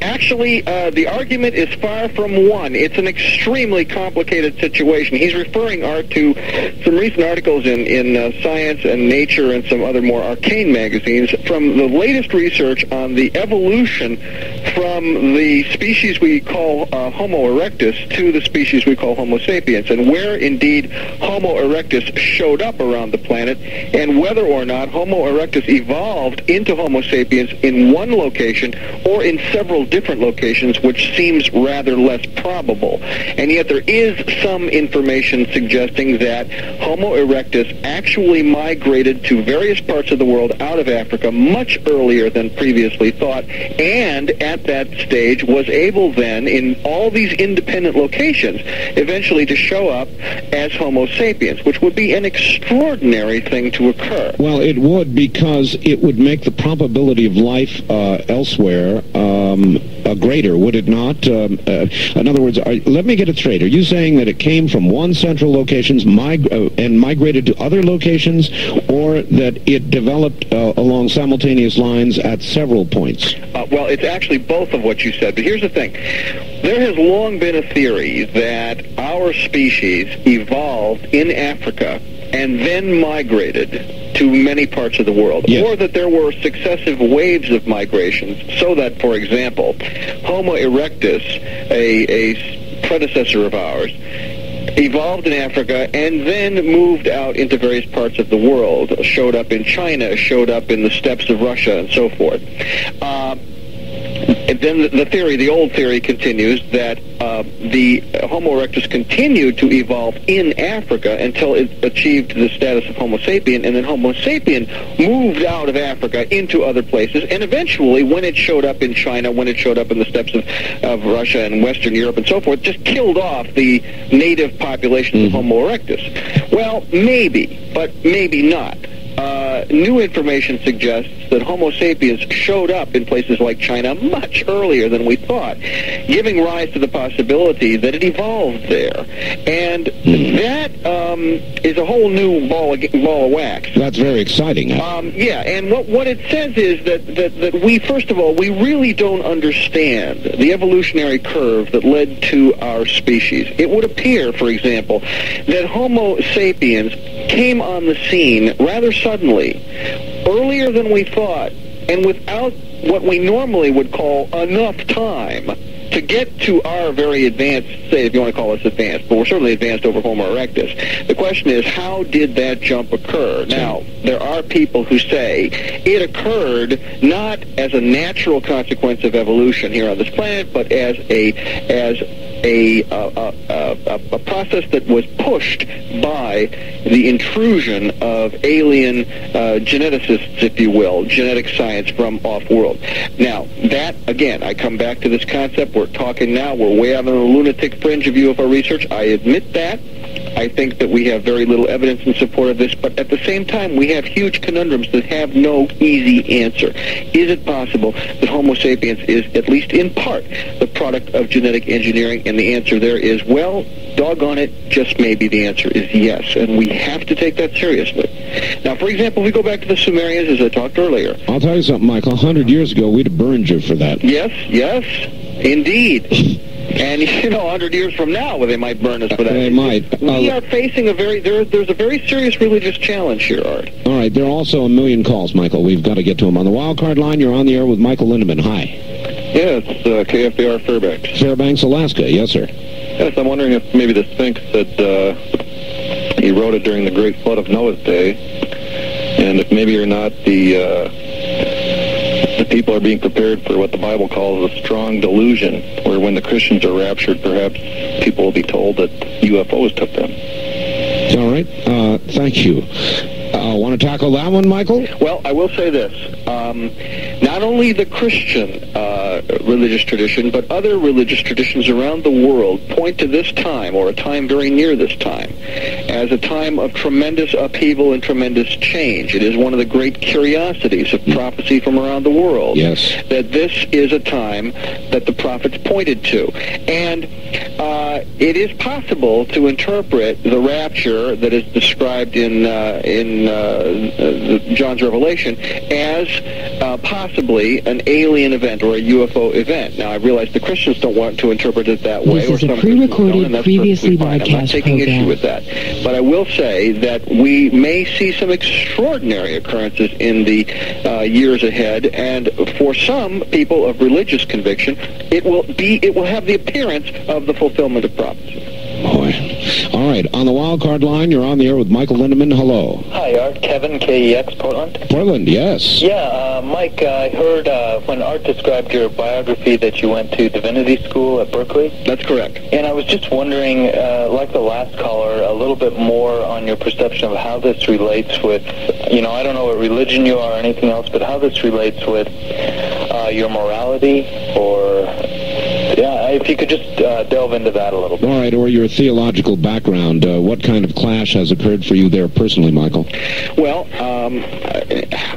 I must tell you in all honesty, it has not confronted my personal theology very much. I would like to say on behalf of all people of religious conviction that whatever we may learn about the truth or the activity of alien intelligence, it will not, in my view anyway, challenge one bit the basic suppositions of a divine creation or a divine creator. I have my own personal convictions about that, and I have not heard a single thing anywhere in the UFO research data file that has challenged that for me. However, I do think we have some belief systems on this planet which are going to be sorely challenged, and we're going to have to be very, very careful in how we interpret these events. We're going to have to, first of all, we have to recognize that if there is a God, and I personally believe there is, then the only God that makes sense to me is a God whose imagination is vastly larger than my own. And the possibilities that God may bring forward are possibilities which dwarf my capacity for understanding. And I do not want to stand up and say, that can't be because my God would never do such a thing. Michael, could we be chasing our Creator? We could be in a sense, but I want to be very careful about that too, because if we, Art, went to another planet that had only primitive life forms or no life forms, one of the things that we might think of doing would be to see if we could get life to grow on that planet. If we are talking now about going to the planet Mars, which is supposed to be a dead planet, although there may be evidence to the contrary, if we went to that planet, we would set about to terraform that planet. That's already in the written plans, Art. If we went to Mars, we would try to make that planet a living planet after our own image. It is not the least bit inconceivable that other beings far in advance of ourselves came here and did the same thing. But that would not obviate the question of God. It would only say that we are part of a very large community of intelligent beings who are very much like us and run experiments like we do and may have moral issues like we do as well. All right, Michael, hold on just one moment. We'll come right back to you, and when we do, I'm going to ask you about the next, to me, obvious question with regard to Mr. Richard Hoagland. His discoveries not just on Mars now, but on the moon as well, with some remarkable photographs. Back now to Michael Lindemann. Michael. Yes, sir. Richard Hoagland, I've been in close contact with him lately. Mm-hmm. Some incredible discoveries on the moon.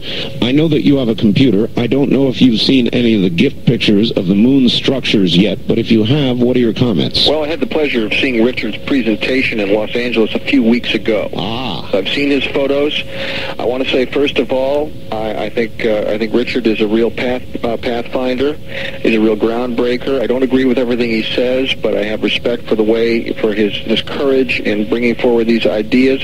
I think his basic concepts about the face on Mars are pretty well established, and I was slow to agree with that. But I will say there's a report that your listeners should read that really nails it down in a way that to me is indisputable, and that's a report called the McDaniel Report. It was published by North Atlantic Books out of Berkeley in 1993. It is very important, and your readers should read it because it establishes that NASA knows that there is something up on Mars, and that the high probability is that is an artificial construct which suggests the possibility that a humanoid type of life form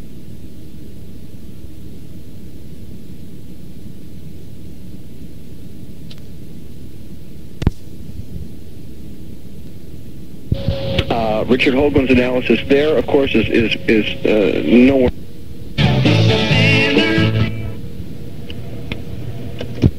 That don't have the detail that some of the other photos have got. But there are some structures there that really oughtn't to be there, and it takes somebody like Richard to explain why they shouldn't be there, and that has to do with the way erosion occurs on the moon. Mm-hmm. All the surfaces of the moon are of basically two kinds, either relatively new impact features, basically from the impact of meteoroids that cause craters, and for a time those features are rather jagged, but over time, because of the constant rain of small meteoroids, you get a wearing down, and all of the older features of the moon are extremely smooth, undulating features. Yes. In that picture, a couple of extraordinarily odd, out-of-place things. And here again we have this concept of out-of-place things that oughtn't to be there. Less than a minute now. Okay, well, we're talking about especially the one most impressive to me, and I think to others, is the so-called shard, a tower of rock which rises straight off the surface of the moon to a height of almost 5 miles. That's right. We've never built anything that big, Art. We have no idea how, and the thing, if it is a thing, as it appears to be in several photographs taken from several different spacecraft at several different times, if it's really there, then it is most unusual. It shouldn't be there, and we have to ask, where in the world does such a thing come from? And why? All right, stand by. We'll come back to you right after the break at the top of the hour and try to get to more calls this next hour. My guest, Michael Lindemann. You're listening to Dreamland on the CBC Radio Network. For what you think during our local talk radio programming, call Star 100. Right, but due to satellite transmission problems, Talk Radio 102 FM presents a previously recorded Art Bell Dreamland program.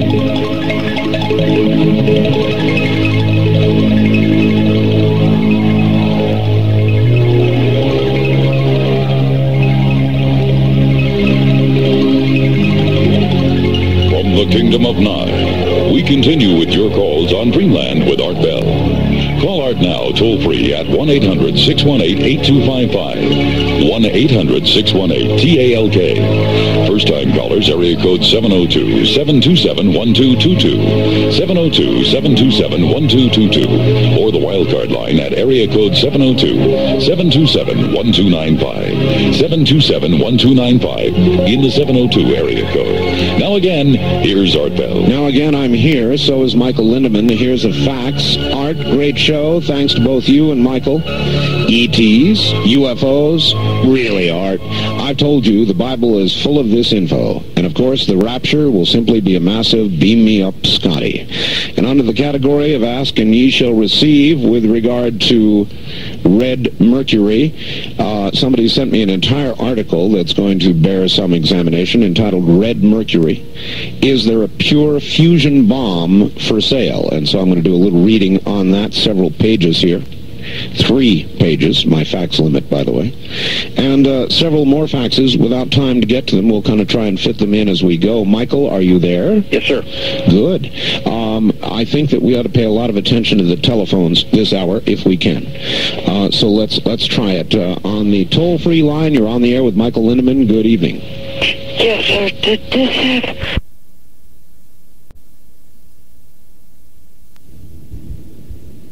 So let's try it. On the toll-free line, you're on the air with Michael Lindemann. Good evening. Yes, sir. Did this have... I'm from Wisconsin. In Milwaukee, and one night, everybody in Milwaukee saw this one UFO going over the city. It was like it was playing a joke, but me and some friends of mine were given some papers. Do you remember Stephen Schwartz's experiments with the Navy? When did you see this UFO? 72 or 73, I think. All right. And you say everybody in Milwaukee saw it? Was it in... Yes, it was, they were all talking about it on the air. And because I remembered how Dr. Heineck told us how to judge how far it was by our thumb. All right. By holding your thumb up, I guess, huh? Michael, there have been a lot of sightings like this, like the one she talked about in Milwaukee, where massive numbers of people have seen something. Is that part of the great body of evidence that leads us toward the inescapable conclusion that they are here? Well, Art, I would have to say it is. It's very interesting. First of all, for this caller, just to know, I was born and raised in Milwaukee, Wisconsin. Sad to say, I left in 1967 and didn't hear about the great Milwaukee UFO sighting of 1972. So if she has any newspaper clips, I'd love to have them. But I would like to point out that period, 1972, 1973, was an absolute peak period for UFO and alien contact experience experiences all over the country, and some very classic cases occurred roughly between 72 and 75. For example, the fantastic abduction case in Pascagoula, Mississippi, which occurred in, I believe, 1973. The Travis Walton abduction, which occurred in 1975. Lots and lots of other events which occurred all around the country. Of course, Linda Howe would point out that that period of time was a very hot time for abductions around the country. The mid-70s is one of the peak periods for that. So, yes, we see, this is one of the aggravating things about the phenomenon, that it seems to come in waves. And we've seen some classic waves, and that was part of one of those waves. Are we in a peak or a valley now? Well, as regards sightings of craft, the classic sightings type, according to the Center for UFO Studies, we're in a valley, oddly enough. However, it would appear that the phenomenon is changing and that the nature of contact is changing. We are no longer seeing as many lights in the sky, but we're seeing a lot more grays in the bedroom. That's a very different kind of encounter. I'll say. And I think it says something. We can't prove this, but I'll just go on.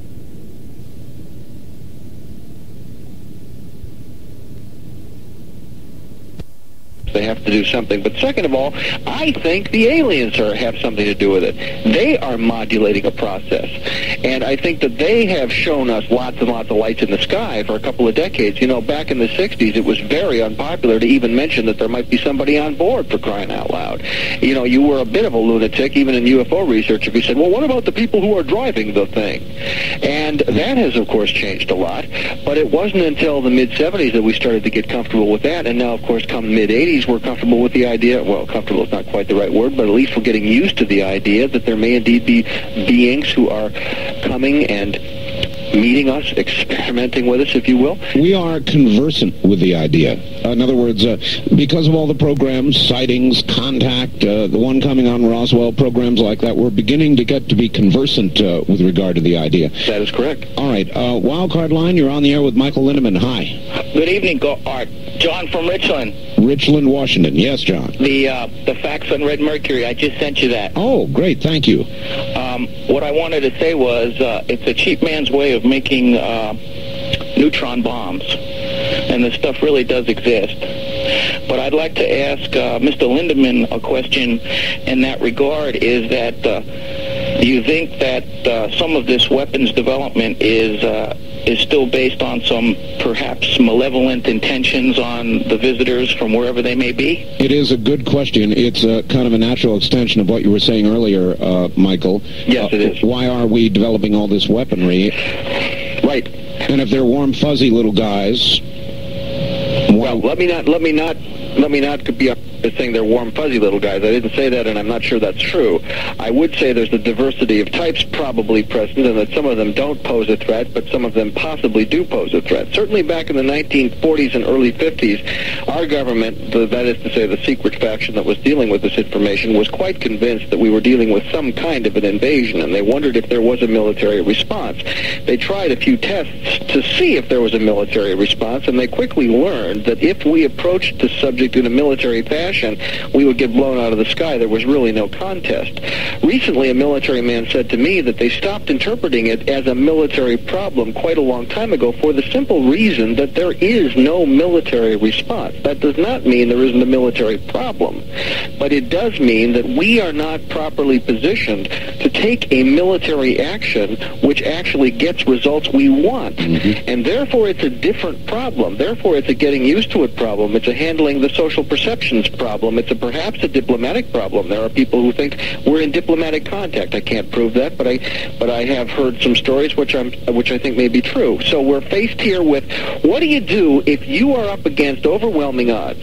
If you are not only the military of some, little third world republic, but you are actually, you are the combined military of all the superpowers on Earth. You have all the guns and all the money, and there isn't a clue. There isn't a chance. Well, I know this. I wouldn't, I'll go up to Michael Tyson and threaten to punch his lights out. And I guess it's very similar. You don't take a military attitude towards somebody who can... That's right, who laughs at you and then squashes you down like a bug. That's exactly right. Exactly. That's the problem. Now, there is no sign, Art, this is my personal interpretation of all available data that I have seen. There is no sign of an intention to take over the planet. There is no sign of overt hostility, but there are clear signs that if we initiate hostilities, we learn right quick who's in charge. Yeah. All right. On the toll-free line, you're on the air with Michael Lindemann. Good evening. Where are you calling from, please? Grants Pass. Grants Pass, Oregon. Yes. I personally think that aliens are a lot of garbage, and the reason being that the human mind I see as the most powerful tool in the universe, and because of its power, it can create or conjure up or any number of ways you want to express it, these phenomenon. Now, the other thing is that in addition to that, I see that man has always been in the universe, on the earth, and because of that, there have been many cultures, there have been many civilizations, and quite possibly these artifacts and phenomena that we've been finding are a result of these past civilizations. All right. What about it, Michael? Monsters from the id? Well, I didn't interpret him as saying only monsters from the id. I think that's one possibility. Basically, if we look at all the data, I think there are three broad possibilities. First of all, we have an absolutely extraordinary degree of human delusion. Delusion in people who test normal, who test intelligence, who test non-pathological. Yes. That's one possibility. Possibility number two, some governmental or quasi-governmental entity is in possession of an extraordinary array of absolutely bizarre technologies, and they're using them with a vengeance all over the place with no visible agenda. But that's a second possibility. Third possibility is aliens. Any way you slice it, we've got a serious problem here. Neither one of those possibilities is trivial. We have to find out what it is, and to treat it with a completely open mind, we have to accept that some cases may fall in any one of those boxes. But I will say this. On balance, I believe data shows that the best probability is that some cases are alien. All right. And I will stand on that. All right. On the first-time caller line, you're on the air with Michael Lindemann. Good evening. Where are you calling from? Michael, let me turn down my radio here. Right. All right. Thank you. Please do that. Turn it off. And also tell us where... I'm calling from Seattle. Seattle. All right. Okay. I got a couple of questions here. Can I shoot with them? Shoot with them, yes. Okay. First of all, that Roswell thing, the declaration, my phone might be bugged, by the way, because of that. I hope you understand that. Okay, Michael? No problem. All right. I told the person about it that has to write to you. He needs to know if he has to tell you what he saw. No, he doesn't have to tell me anything. He just asked for the declaration. Just ask for the declaration. He can tell me if he wants to, but he doesn't have to tell me anything. Send a self-addressed stamped envelope, and that's all you need to do, ma'am. Okay, then the second thing I needed to know is there was a woman from I've had a long time trying to get through to you. There's a woman from Portland that saw some circles in the land. Mm-hmm. And I don't know if I can get her phone number or if I can just report that on the phone here. Well, do you mean the crop circles that have been reported in the Portland area over the last couple of weeks, the recent reports? Yes, because in Wisconsin, back in, I think it was about 89 or 1990, they were having a lot of crop circles in their land, too. And they sounded dignified, like this former caller that just called and thought it was a bunch of crap, that there were UFOs. It was a small town and a lot of dignified folks. And they saw these vessels, and they saw circles in their croplands. All right, thank you. Yes, we're very well aware of the Portland crop circles, aren't we, Michael? Yes, we are.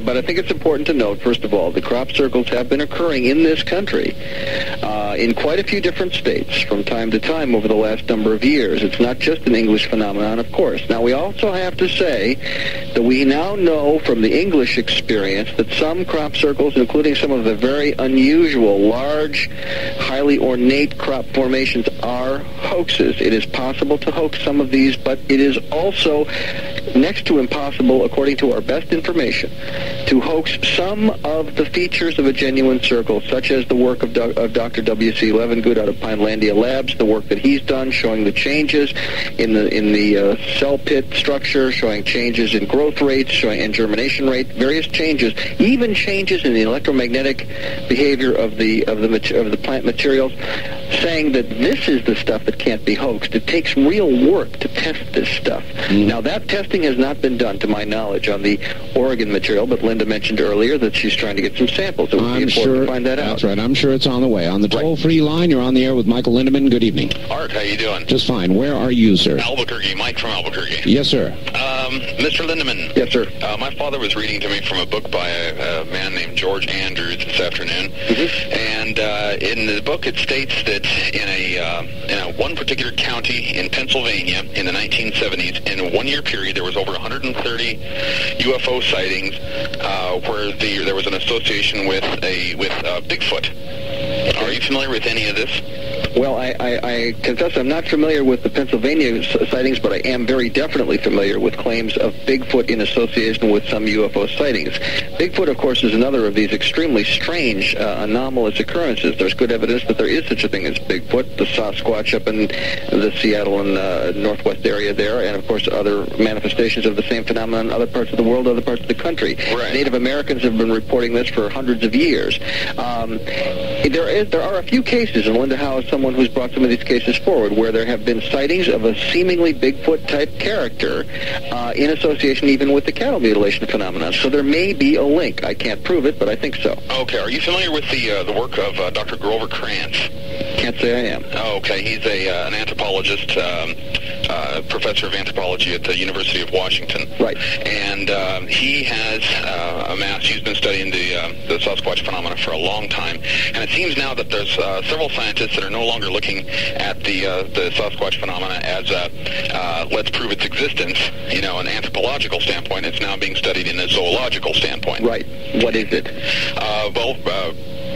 I mean, that's a rhetorical question. The question is not, they know it's there, but now the question is, what is it? Yeah, the biggest piece of evidence is the dermal ridges. Right. Are the fingerprints on the feet. That'd be virtually impossible to fake. And they're finding them left and right. I was curious if there was a large connection. All right, thank you. And you do find there to be a connection. Well, no, what I would like to say is, since Bigfoot is a little outside my range of personal study, I would only say that there have been some researchers who have established a possible connection. I don't rule it out. I think it's a very provocative possibility. All right, well, since we've asked about that, how about Loch Ness? Oh, sure, and after that, let's bring in... Well, I mean, there has been serious scientific inquiry in Loch Ness, and they've had readings. I don't want to make light of Loch Ness. I personally would be thrilled to bits if the Loch Ness Monster exists, and there's a darn good chance it does, not only there, but in Lake Champlain and the Ogopogo and some lake up in, I don't know, British Columbia or wherever it is. It is absolutely likely, Art, that there are lots of bizarre life forms on this planet that we haven't found. Every now and then something washes up on a beach on some shore of some ocean. We find with it there's a whole new class of whale or a whole new class of squid or some other creature we've never seen before. Exactly. Eels 100 feet long. It's quite possible. I'm not sure, however, that there is any established connection between Loch Ness and UFOs. All right. On the wild card line, you're on the air with Michael Lindemann. Hello, where are you? Yes, this is Dan from the University District in Seattle. Hi, Dan. Hi. And, Michael, it's been a few months since I've talked to you, but I was the one who called about asking questions about the reptilians a few months ago, and you were very kind and gracious in giving me your time on that information. I'm wondering, have you ever exchanged information with Mark McCandlish? Yes, in fact, we had an interesting exchange on this very show a couple of months ago. I must have missed it then, because I was very fascinated. Well, actually, caller, that's what led to the McCandlish appearance on this program. I see. Okay. Yeah, I thought he had a lot to say, and I'll go ahead and hang up, and I wonder if you could just say a few words about his information on UFO technology. All right, we'll do that. Michael, hold on just one moment. Michael Lindemann is my guest. We'll be right back. For those of you who are having a hard time hearing it or straining to hear it on some distant radio station, my advice would be to call your local radio affiliate, the local radio station in your area, and inquire about Dreamland. And toward that end, if you would like assistance, let me give you our network telephone number, and they will give you assistance in trying to get Dreamland on your radio station. It is area code 503-664-8829. Now, do not call it now. Call it beginning Tuesday during the business week. That's area code 503-664-8829. Michael, are you there? Yes, sir. Not a lot of time before the bottom of the hour. Let's try a quick call on the toll-free line. You're on the air with Michael Lindemann. Hello. Yes, this is Tom from San Diego KOGO. Hi, Tom. Hi, I am an ESP researcher, and of course I like to have a couple questions with Mr. Lieberman. Edgar Casey speaks of the future contact with UFOs, and ESP research indicates that there is going to be sizable Earth activity in the near future. How does this coincide with your 2020 predictions of what we are going to be living through in the next 5 years with the rings of fire that are very active right now? All right. Big Earth movements, predictions by people like Casey, true. Well, what I can say is that there is no geological precedent that we know of for the kind of Earth changes that have been predicted by some people. For example, Gordon Michael Scallion, who firmly believes that the western third of the United States will simply be inundated. That's right. I am not in any position to say these people are right or wrong. What I will say is that the probability that they're right is extremely low unless something absolutely unprecedented occurs on this planet. Which is, of course, what they're predicting. That is exactly what they're predicting. I have to work from known information, known trends, and I would have to say that in my view, the likelihood of Earth changes on that scale is extremely small. On the other hand, we know that the West Coast is a sitting duck for major earthquakes. No question. I live in Santa Barbara.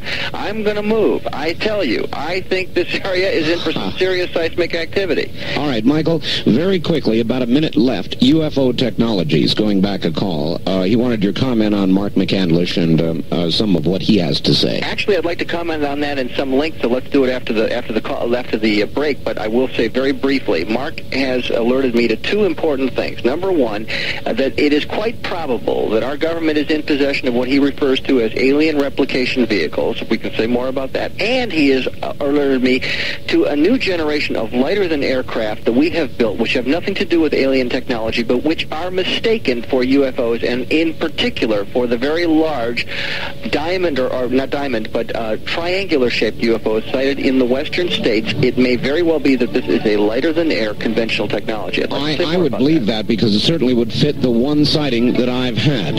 We will also give you the address again. Get a pencil for the Roswell Declaration when we come back. So get a pencil and a piece of paper and get ready. This is the CBC Radio Network and Dreamland.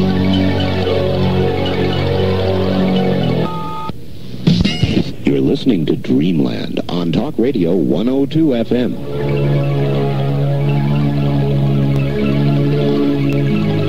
From the Kingdom of Nine, you're hearing Dreamland with Art Bell.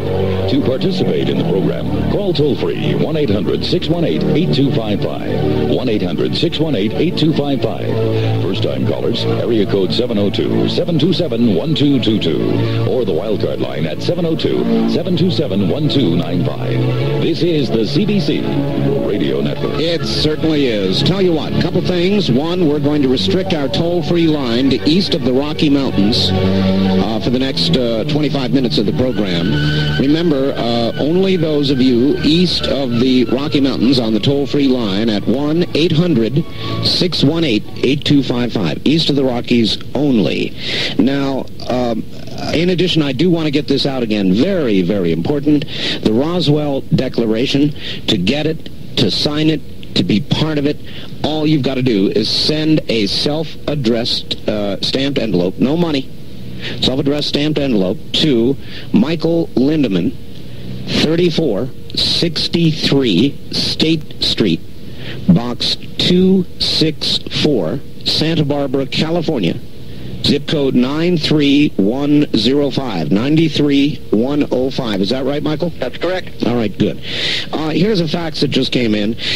When Michael Lindemann mentioned the newly discovered age of the Sphinx, he must have been referring to the show broadcast a few months ago called The Mystery of the Sphinx. In the show, it was also reported that a new chamber had been discovered at the base of the Sphinx, as had been predicted by Casey.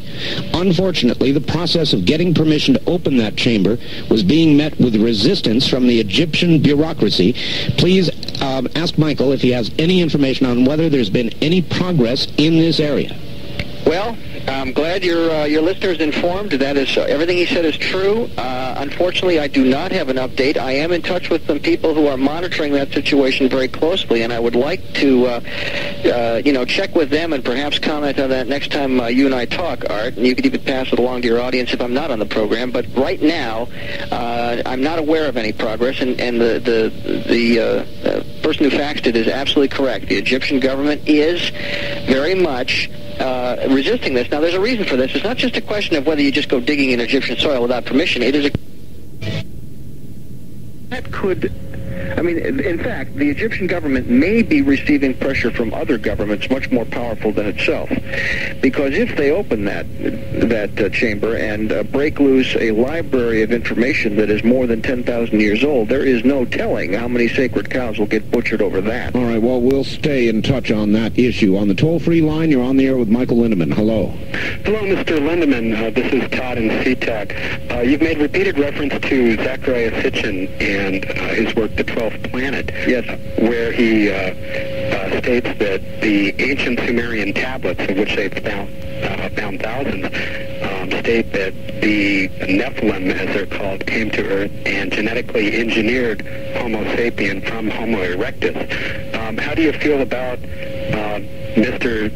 Sitchin's statements and the accuracy of them as compared to the Sumerian tablets? Well, first of all, you're asking me, can I read Sumerian and can I interpret the huge amount of Sumerian information in the manner of Mr. Sitchin? The fact is I cannot. And very few people on Earth can. So the fact is that very few people actually challenge Mr. Sitchin on the level of his scholarship. They certainly challenge his conclusions because they're outrageous. We can say that without any quibble. But the fact is that Mr. Sitchin is among a handful of people qualified to interpret this material, and I find his interpretation most fascinating.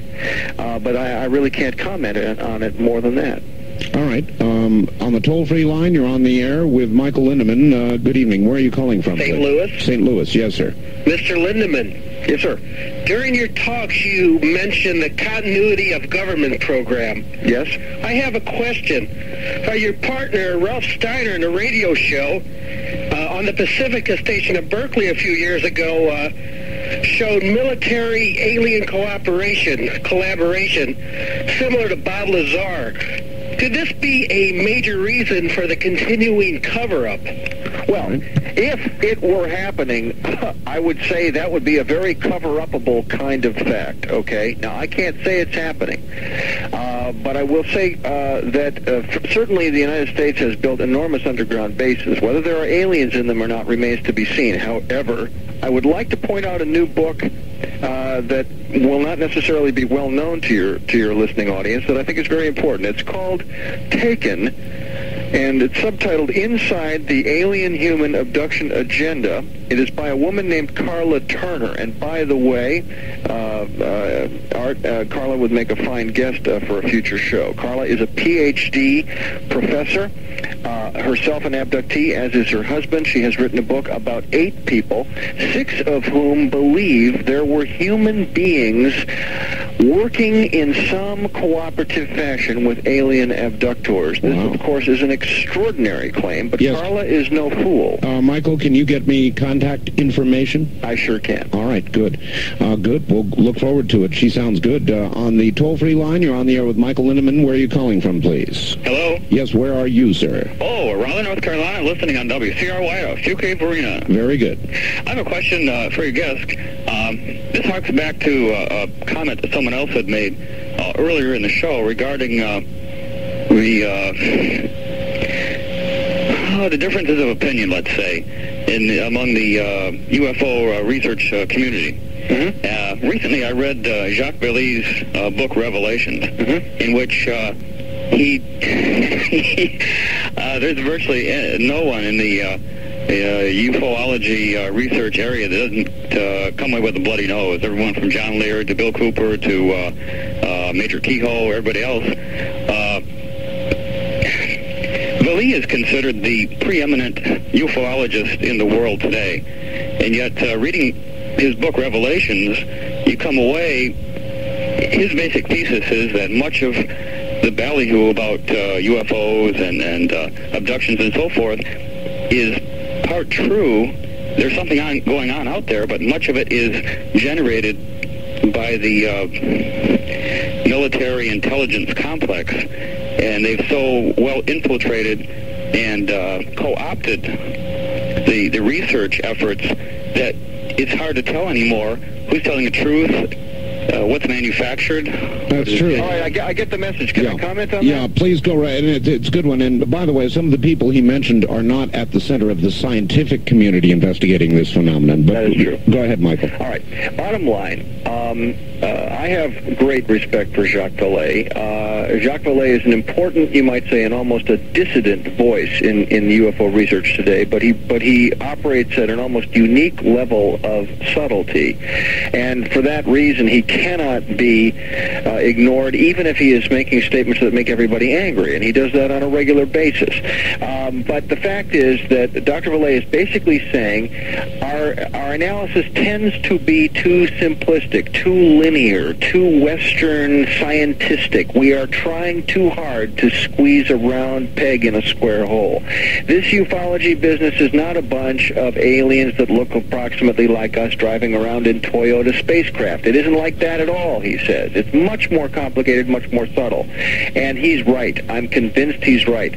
Now, that does not mean that everything he says is right. I think Dr. Vallée takes pot shots, sometimes because he's aggravated at the stupidity of some ufologists. So I would say read his book with respect, but also take it with a grain of salt. Revelations in particular is a book flawed by a number of simple factual inaccuracies, which he has had the graciousness to cop to on a few occasions. But Dr. Vallée, if nothing else, has done us a service by saying, look, it isn't all that simple. Guess again. And he's also pointed out that there may be a control system operating in which the aliens themselves are manipulating our perception of who they are. And the caller also pointed out that the military has made such a hodgepodge out of the various situations that it's hard to tell who's telling the truth and who isn't. There's no question that that statement is true. Indeed, that is the very nature of disinformation. Jacques Vallée is right when he says that the whole field is loaded from top to bottom with deception. That deception is coming from at least three places.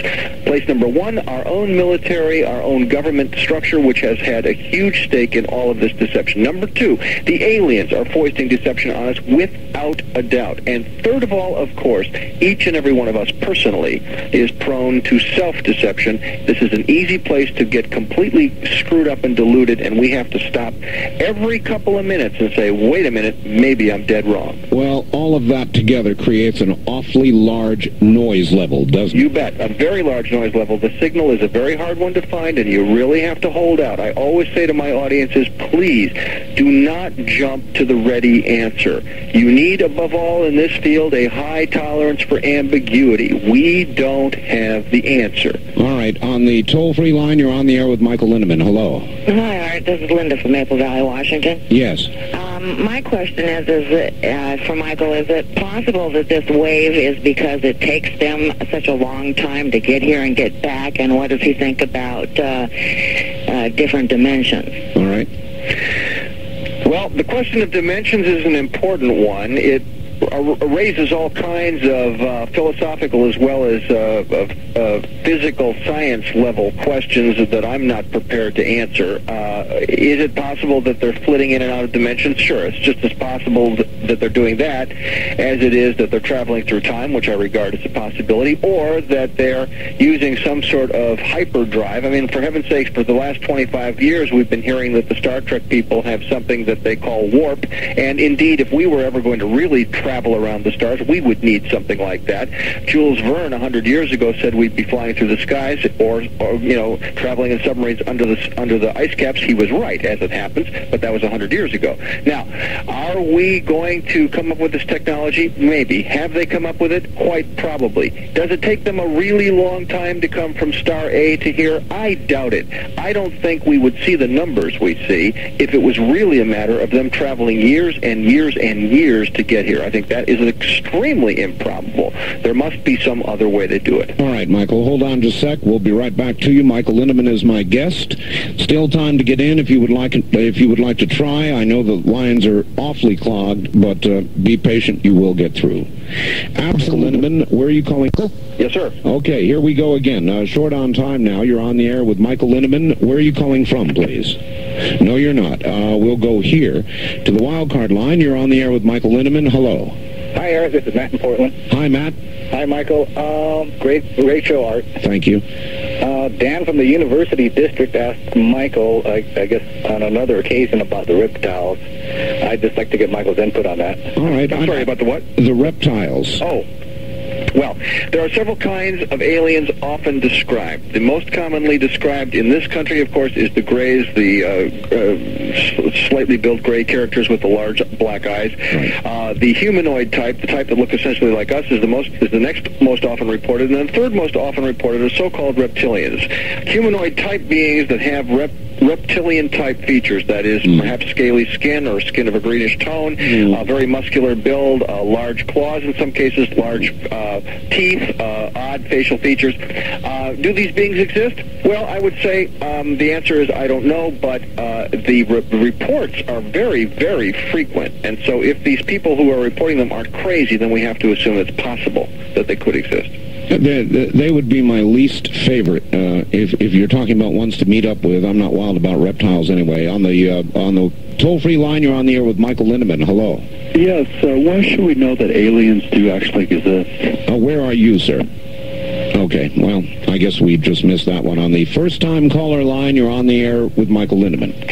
Hello. This is Mike calling from Seattle. Hi, Mike. I'm a MUFON member up here, and we're busily getting out these Roswell declarations also. Great. And I just wanted to throw in an idea. What we're doing is not only sending them to MUFON headquarters, we're sending a copy, duplicate copy to each one of our representatives. And I wanted to, if possible, give out my phone number, because anybody in Washington State who wants to call me, I'll pay the postage and send a copy of a blank declaration to them. I'm sorry, caller. Without checking it out, I can't just let you give out a phone number. Okay. I'm terribly sorry. Let me just thank the gentleman. Tell you what, if they want to come to the MUFON meeting at the Bothell Library next, on July 16th, they can get a copy there. That's fine. That's good. Let me just comment real quickly that part of the overall strategy is that when there is a cutoff date, which is sometime in the late fall, I don't know exactly when. At that time, all of the declarations that have been received are going to be compiled, and they will be divided out according to congressional districts, so that copies of the declaration will be sent. The number that were sent from any district will be sent to that district representative, and the entire thing will also be sent to key members of the administration, including the president and the vice president. So,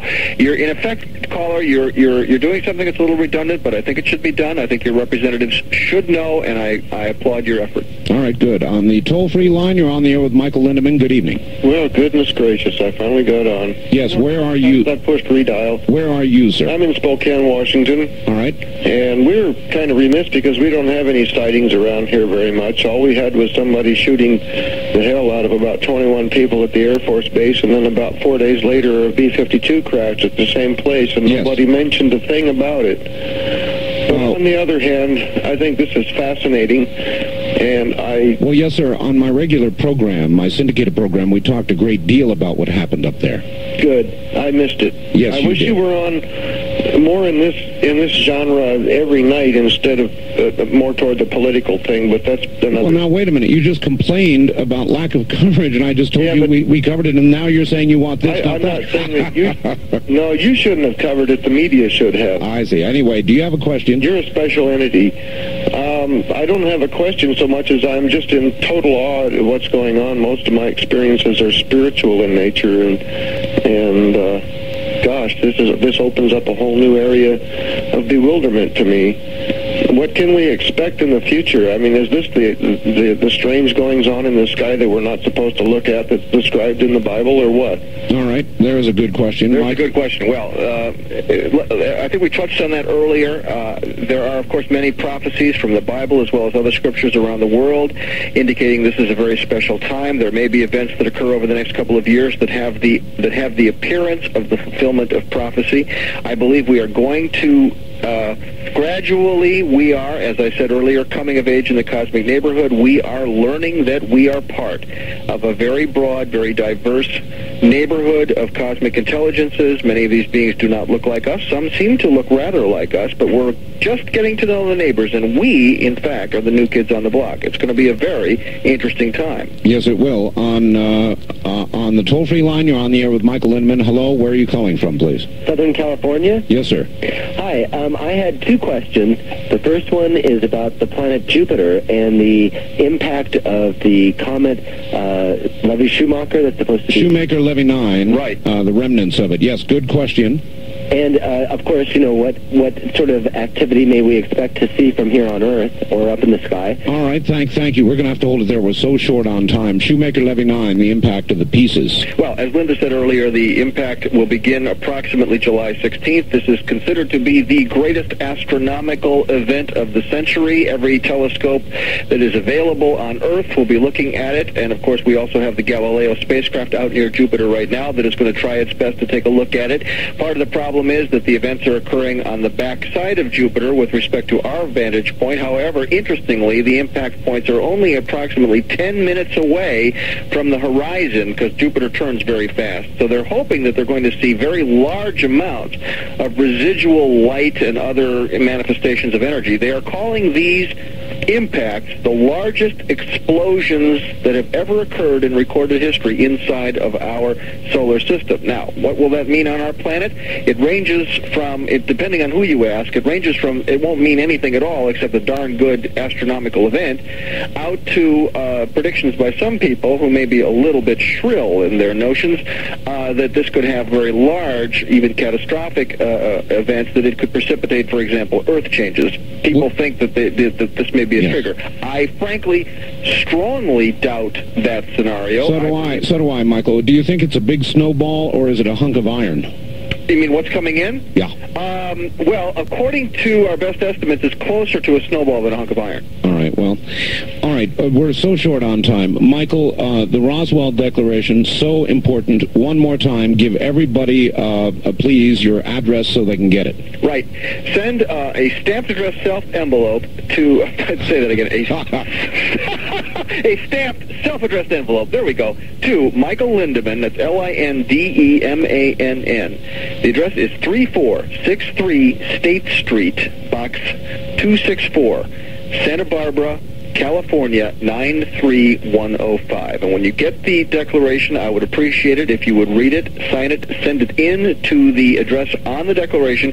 But even better yet, when you get it, if you know people who might want a copy, make copies first, hand them out, and then sign it and send it in. So you not only don't object to making copies, please, you encourage it. And what about people who will make copies and then fax it to other people? Is that legitimate as well? I see no problem with that. Make sure that they get both sides. However, it's a two-sided document. All right. Michael, we're out of time. That's it. Another wonderful appearance on the program. And, of course, we will have you back again. Thank you so much, Art. It's been a blast. And if you get a chance to supply me with contact information on Carla Turner, I'd sure love it. I will do that. Happy to. Michael, thank you. Thank you, sir. Take care. Michael Lindemann, and I'm sorry, everybody, there is never enough time on this program. There is never enough time. If you would like a copy of this program or any Dreamland program. The number to call is area code 503-664-7966. Once again, and you can call it 24 hours a day. The magic number is area code 503-664-7966. They will get you a copy of any Dreamland program we've done since the inception. Thank you all. Good night.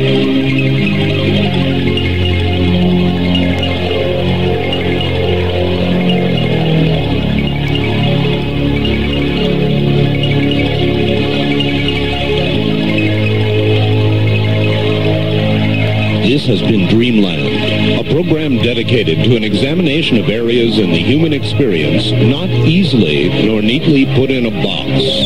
Things seen at the edge of vision, awakening a part of the mind as yet not mapped. Yet things every bit as real as the air we breathe but don't see. Please join us again next week at this time for Dreamland.